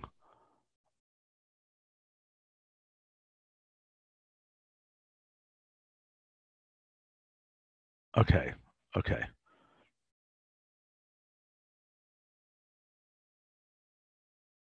Why don't we do this? Why don't we have a thing that says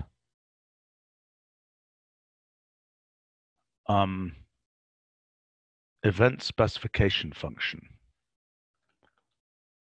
Okay.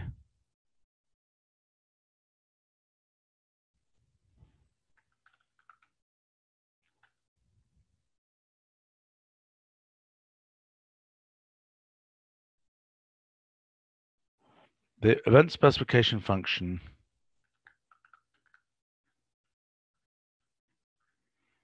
is applied to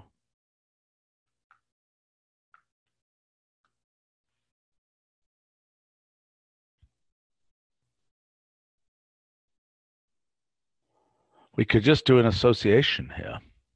It's applied to an association that says rule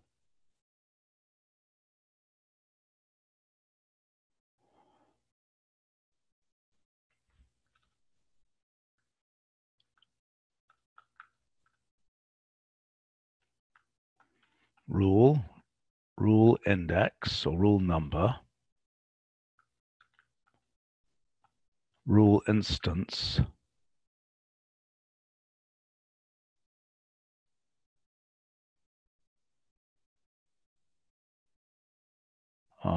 well, we could say instance,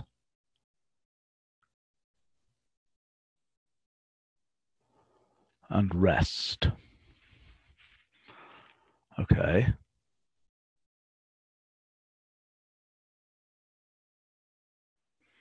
Where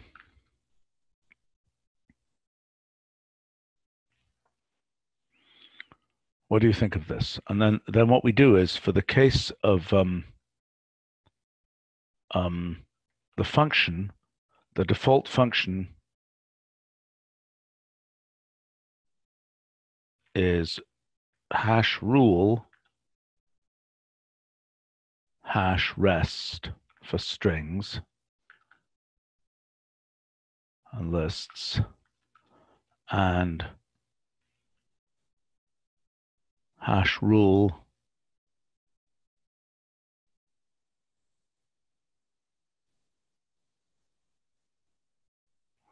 hash instance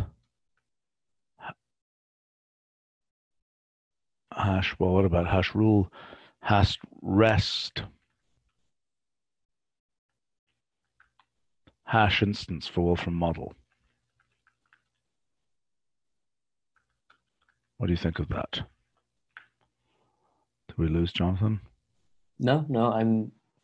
I mean, I don't immediately see the advantage to the design we came up with earlier, but it's. Well, what's the design we came up with earlier? Where you where you have the particular rule, you have the rest, and then you have the left-hand side. I'm just trying to do this so that we don't have a bunch of crud in the strings case, because it's different in the two cases, right? There's no point in giving the instance for the strings case. Right. I'm just making it so that we don't have, because in these pictures we're going to end up with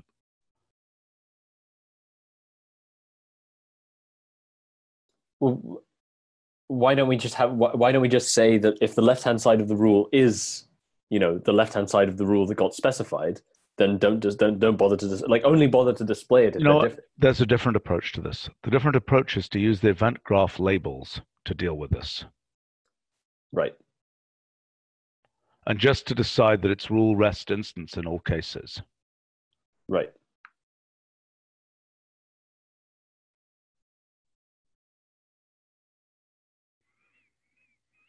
Okay, fine, let's just do it. Okay. A generally specified in the form rule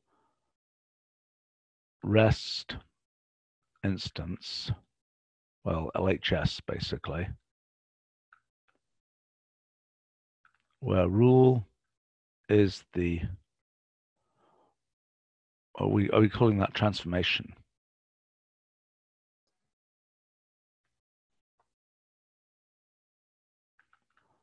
Rule sub I, where rule sub I is the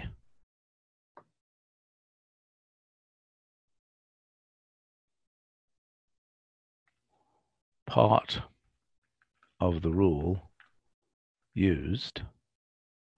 Rest is the unmodified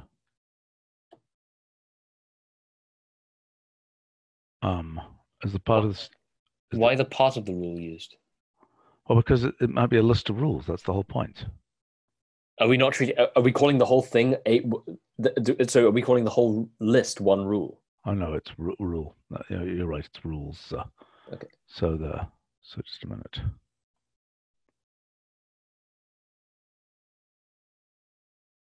Oh, we just said it here.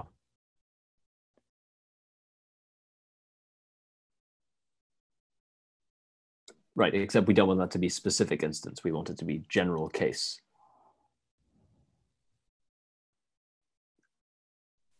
And then the LHS is the thing which specifies it. Is the general form of the rule. Is the rule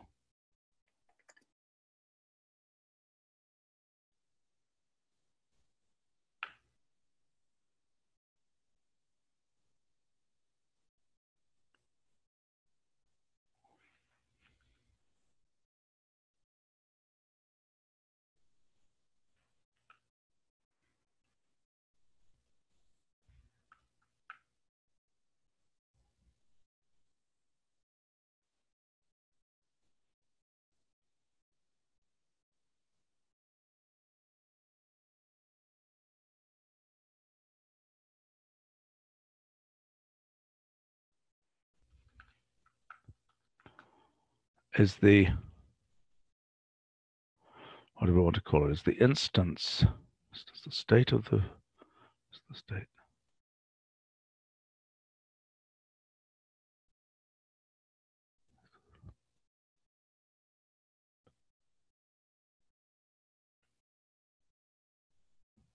Is the rule involved in the event?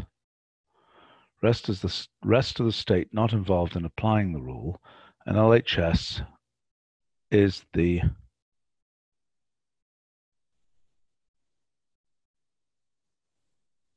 part of the state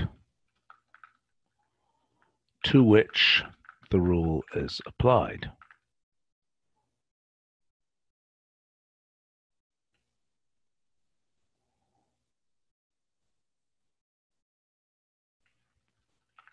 For Wolfram model systems, it is the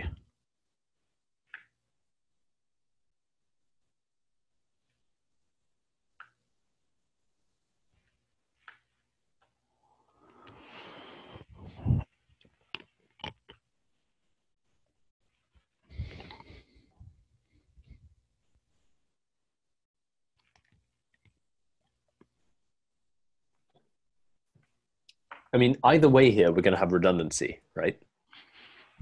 Because even with this formulation, in the Wolfram model case, rest isn't actually required. Because you could always just take the whole state and just do complement LHS.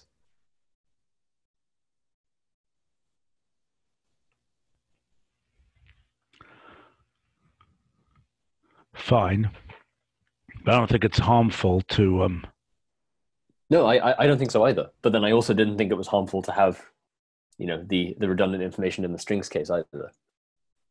well, fine, but we're going to have the redundant information in the strings case. The only question is whether in all events list,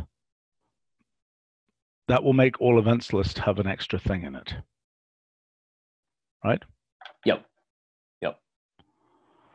Okay.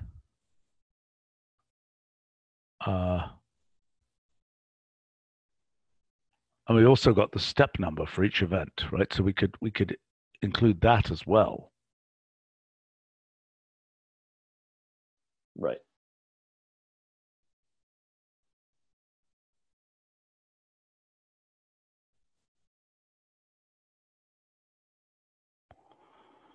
Okay, events are specified in this form.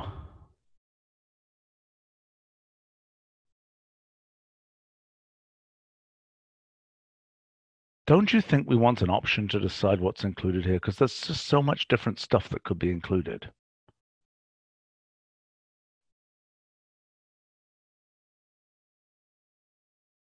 I don't know. I mean, I if think we've got the step number, right, we could just say it's pretty clean to give a function that just says.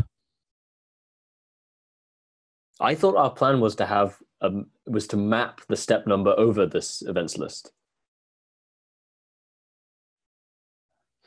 What does that mean? So you have, you know, step one just means one goes to, and then that event specification.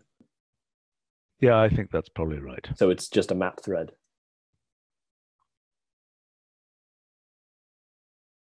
No, it's not just a map there because you don't know. By the time you've got the events list, you've no idea what comes from what step.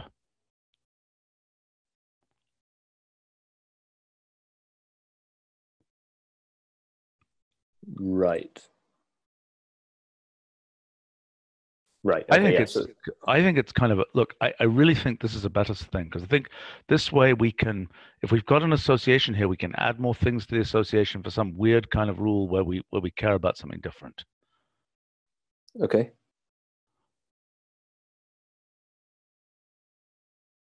Okay. Rule number, instance rest, step number.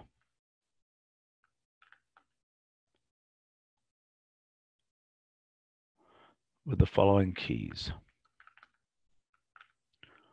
The form of events given in all events list and related properties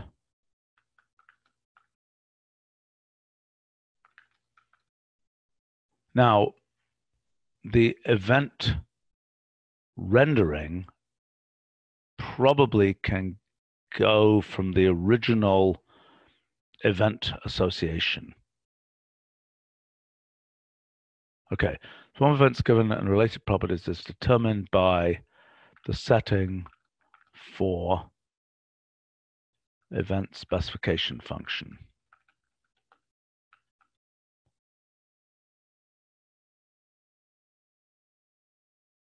So the default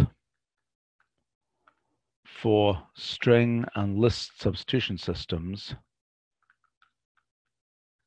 is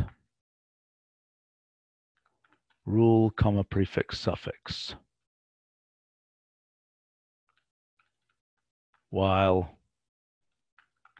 for Wolfram model systems, it is what? Rule, comma, rest, comma, LHS. Is that what we think? Well, if you want to be redundant, yes. What do you suggest it should be? Well, the minimal would be rule LHS. Because there's no ordering on the hyper edges. Fine. So you can just take a complement with respect to LHS. I mean, yeah, I don't know. I think it's nice to include the rest because it's easy to reconstruct what the state is just by looking at the event without having to know the state a priori. But if you're using this association architecture, I guess that doesn't make any sense. It doesn't make any difference. I mean, let's just have that be the default then. Okay. That just makes things implementationally more difficult. Well, then let's not make it be the default. I mean, whatever you want, it doesn't matter. I don't care about this case because we're not going to end up looking at these. We're going to end up. No, I agree. I agree. We are going to look at these ones. We're going to look because we need to, for debugging, we're going to need to look at the string case. We're not going to need to look at this case. Fine. Then have rule rest LHS or something similar. Okay. Fine.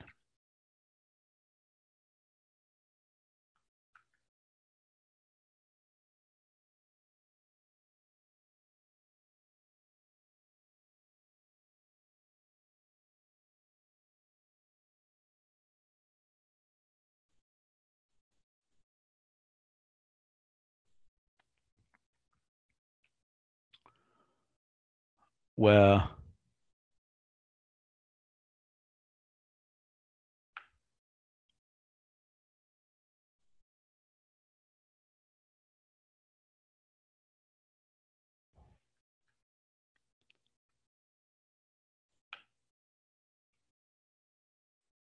okay.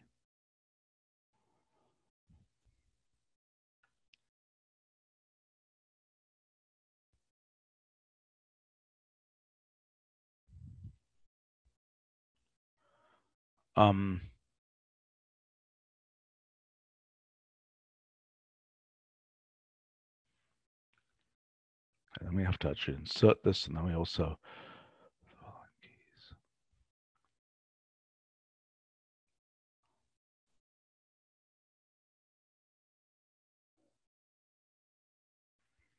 rule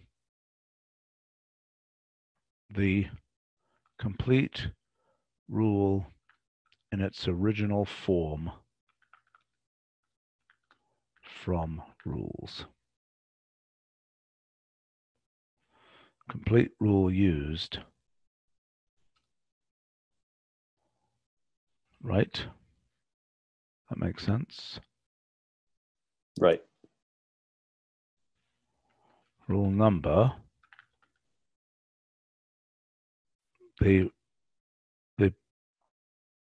or should we call it rule index? Rule number. The position of the rule used in the list of rules given by rules.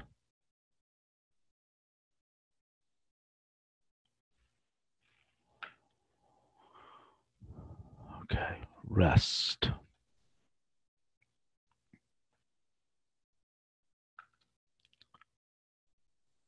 A part of the state not involved in this event.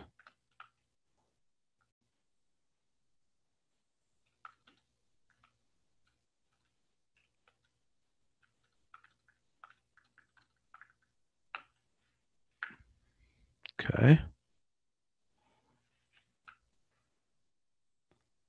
And the step number.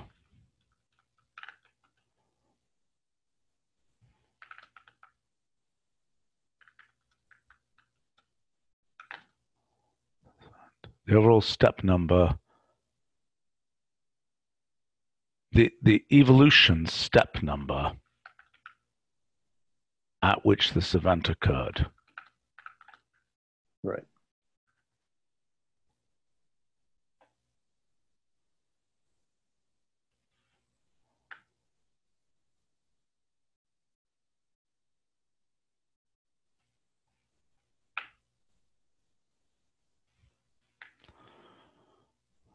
Okay. That's irrelevant.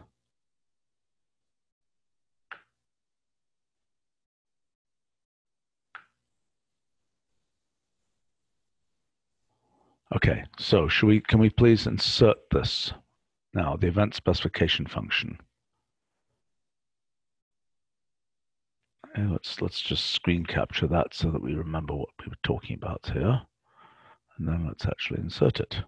And then we've got the initial, okay, so let's just make a to-do list. We've got this, and we've got, so this is event specification function. And then we've got also the include initialization events.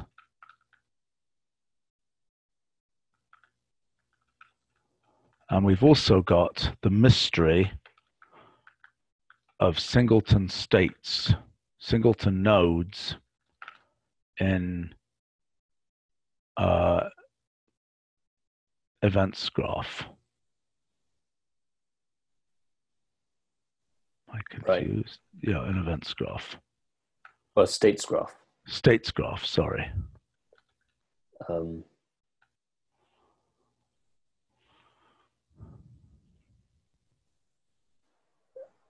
Which definitely won't be handled correctly in the current way we're doing it, because for states graph, I'm now just specifying an edge list. We established that doesn't work. Okay, I don't think it's the most important thing dealing with singleton nodes in states graph, but I think we're going to make a mistake if we don't include them. Okay. I think we're not going to make a mistake today because we remember those exist, but we're going to make a mistake at some point in the future. Okay, so let's go back here to look at where we generate events for the all events list. Oh, here we need to put this in. Okay, event rule specification and include step number just go away.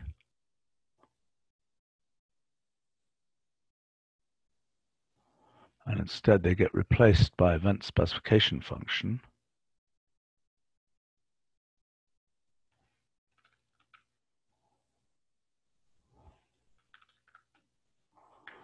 Okay, so now where do we go to put that in? It's not relevant to states graph, right?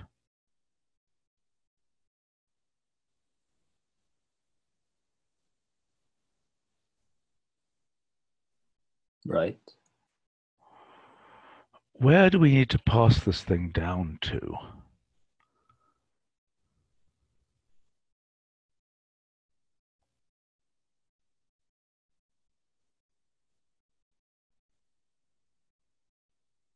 Hold on. Oh, that's okay. That goes, so that's the first argument of the multi-way system. Do we need to pass this events graph thing, I mean, this event specification function into the first argument of the multi-way system? Or is it just post-processing? I think it's just post-processing. Okay. Do you agree? If it's only something that we're going to display for, the events graph and things, then I don't think it matters. Yeah. Okay. As long as internally the event specification remains kind of what it has been. Which is what?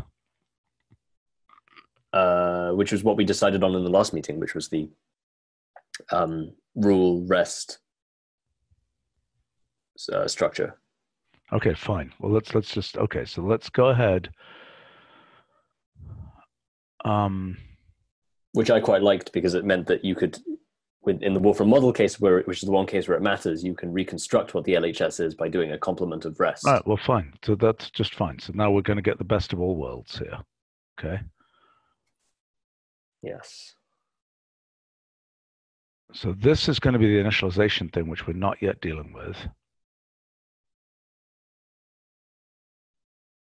What is event function here? That's the function which takes a state or a list of states and outputs a list of possible events.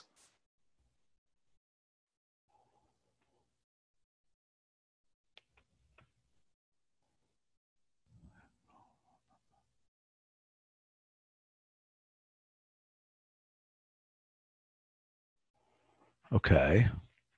In the format that you've now defined, right? Yes.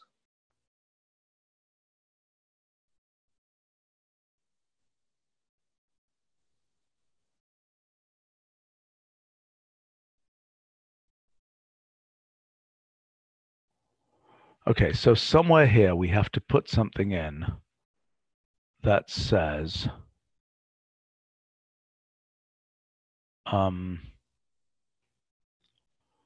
okay, so we've got to say event specification,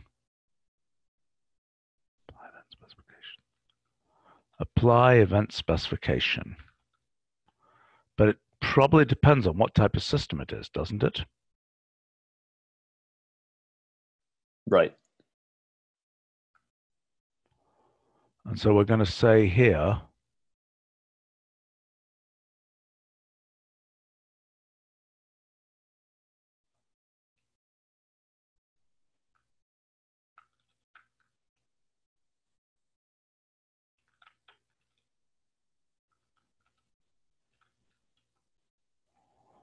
and now we're going to say ESF, event specification function.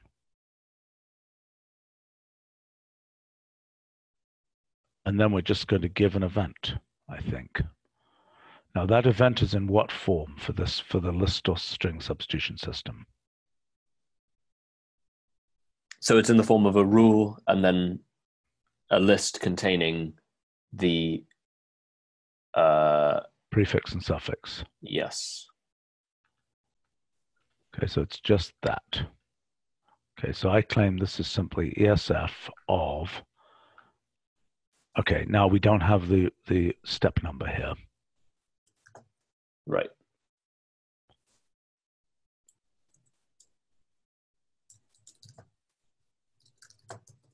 So the only way we'll get the step number is if we have a counter inside the nest list, right?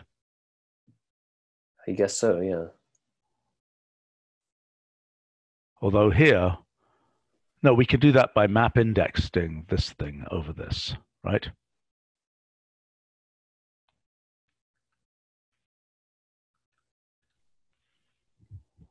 Okay, so this is rule, arrow rule, rule number, Boy, that's a mess.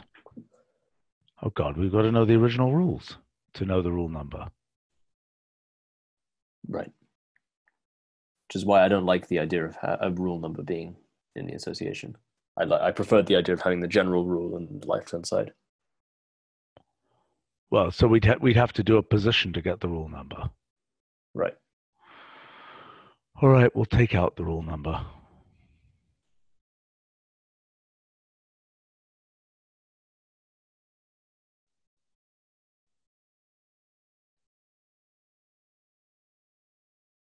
Yeah, because its rule number is kind of long gone by the point time we're at this. Yeah. Okay, so then we've got rest. Our rest, which is not very profound. Oh, we forgot to put LHS in there. So what are we going to call it in the association? Instance or argument?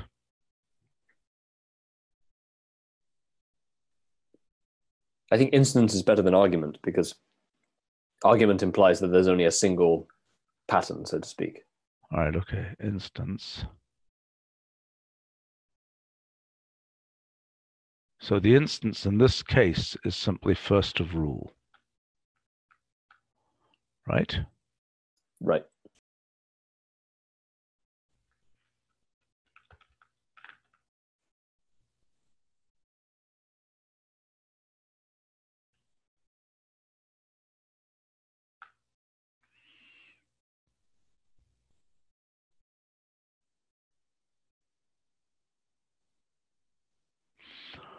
Okay, so what we can do here is just as a short circuit, we can say automatic. We don't even care what the step is there, because the automatic setting for this is just rule and rest, right? Right.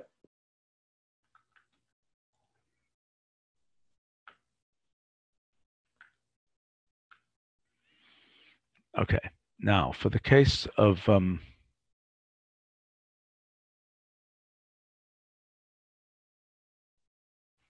see, just a minute.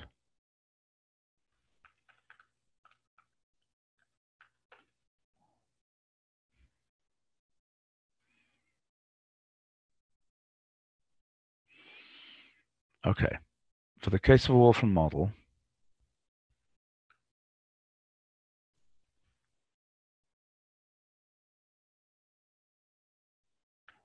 what are we being given here?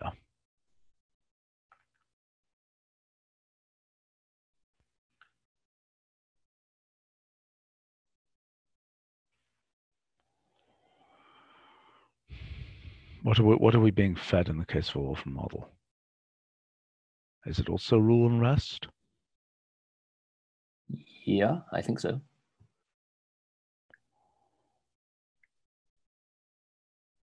Okay, but now instance is no longer first of rule.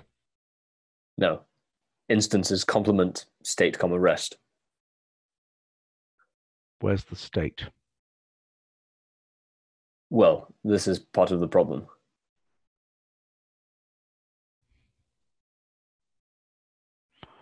Okay, what's the state?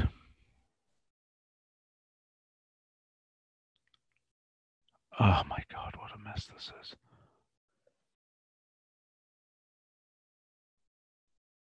Okay, where's the listing of events for the Wolfram model case?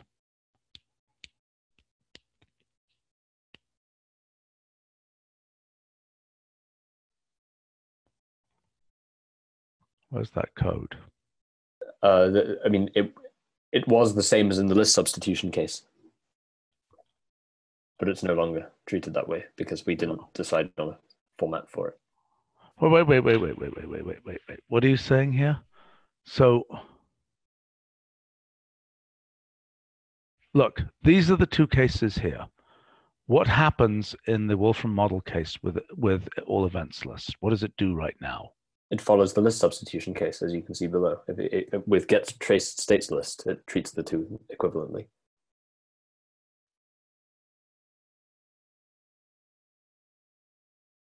Okay, so then what's it going to return? What's it going to return in this case? Just tell me what you think we should do here with apply event specification. What are we going to feed apply event specification? I think a rule rest left-hand side would be my vote as normal.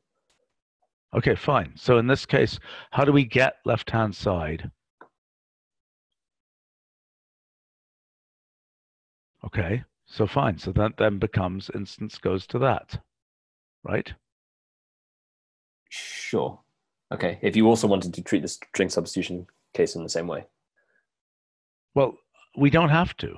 We don't have to. You tell me. I mean, I'm just trying to. Yeah, I don't mind. Okay, but then we got to make this code do the right thing here, right? So this code here, right? We're going to do a post process on this code here, right? Mm-hmm.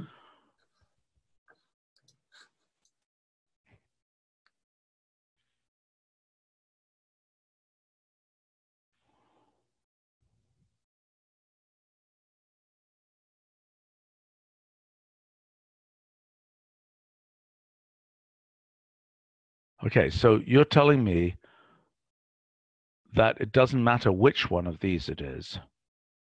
For the ESF case, it doesn't matter which one it is. Is that correct? Right. I think so.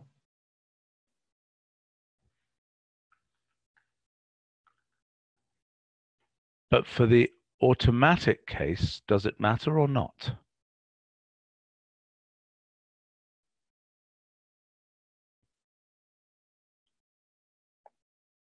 You're telling me in the automatic case, we're going to do, what did we agree to do in the automatic case? What did we agree to do in the Wolfram model case for automatic? I don't know. Okay, we gotta focus here for a minute. Okay, we're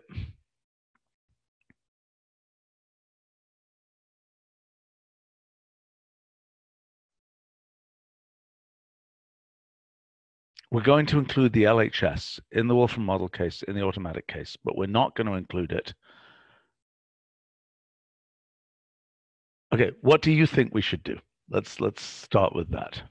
I think in every case, we should, in order to minimize confusion, I think we should have the general rule, the rest, and the left-hand side. And yes, that will lead to a small amount of redundancy in the strings case, but I think it will prevent this whole convoluted structure that we're trying to build. Okay, fine. Let's do it that way. I have no problem with that. Let's do it that way. Okay. Okay. But then this thing, this event specification function allows us to untangle that a bit. Right. Right. But yeah, okay. My point is only that given that we can come up with a unified formalism for all of these cases, we might as well do that so that we don't have,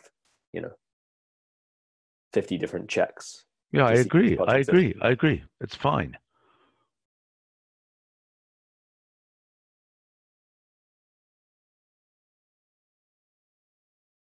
Okay, so can we please write the code that so we don't know exactly what this is going to do, but let's write this code. Let's modify this code so that it returns in the form,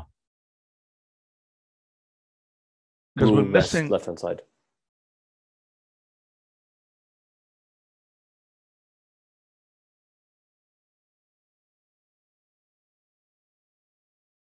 Right.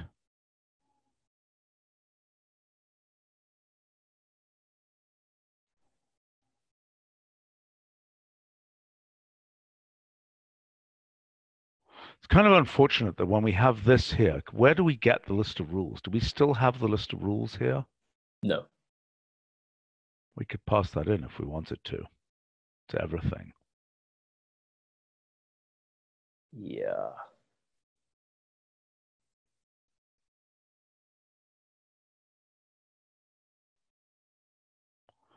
Seems like it might be useful to pass that in. And assuming we pass that in, which we can easily do by editing everything here, assuming we pass that in, then we can still pick up rule number if we want to. Right.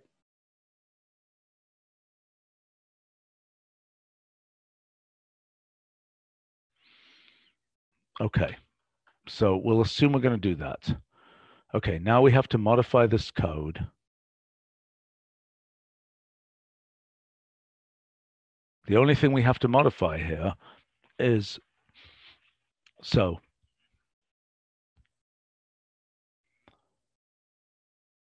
this doesn't care. Well, we may choose to have automatic do slightly different things in different cases, but that's a detail. That's what applies after this, okay? Mm-hmm. Okay, so how do we modify these cases? Do you get what I'm saying? So what we're going to do for those cases is everybody's going to come out in the form of rule, rest, LHS, correct? Yeah. Right. Rule, rest, instance. Mm-hmm.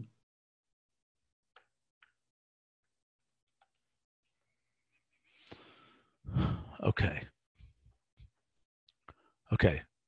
This is your code. So Mm-hmm. I mean, you could just modify this, and I'll do something else while you're doing that. I mean, I'll write this part. Sure. Okay. So I'm going to assume that you're going to come out with a list of events, actually a list of events, because you've got, right, for every step,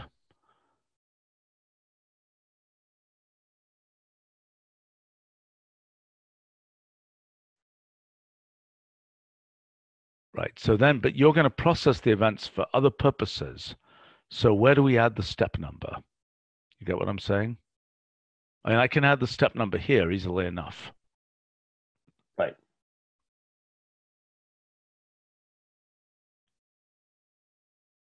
But is that sufficient, or are you using the events independently somewhere else? I think you've got the event function being used elsewhere, don't you? Well, yeah. I mean, in the evolution events graph and in the evolution causal graph, everything that involves tracing states.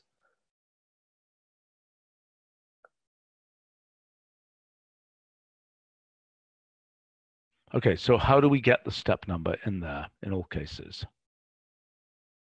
In all cases. Yeah, because we're going to want it. We might want to display it when we've got some graph that we've rearranged in all kinds of elaborate ways. For example, some of these graphs, we might want to plot them so that the events that occur at different steps are arranged in different places vertically. Mm-hmm. Okay, well that's fine. If you want to include the step number as part of the event specification, then we can do that easily, because it's a nest list. So all we have to do is look at the previous, an event specification for the previous step and just add one. Okay, fine. All right. So then the raw list is going to be rule, rest, instance, and step, like this. Okay. And then all that this is going to do, all apply event specification is going to do is rather trivially to every element here, it's just going to, I mean, it's trivial what it's doing. It's absolutely trivial. Right? Right. Okay. Could you modify those things? And I will just work on getting the documentation up to date and putting this in. Does that make sense? Okay. Yep. Have you, are you all saved on your end? Can I just... I'm saved now. Why don't you take a copy of it right now? Okay. And then why don't you, how much code do you think you're going to modify? Well, I'm going to have to modify all of the evolution events graph stuff. Probably. Maybe not, actually. Let's take this code out for the time being. Okay, and then I'm going to resave here. Okay. And do you want to just call me back in a few minutes, or how should we do this? Yeah, I'm happy to do that. Okay. How should we do that? Well, why don't you just I can ping you or something. Yeah, fine. Ping me. Should we leave this? Well, let's stop this Zoom session, and let's stop the Zoom session, and then you could just call me, right? Okay. Okay. Okay, right. See you in a sec. See ya. Okay, bye.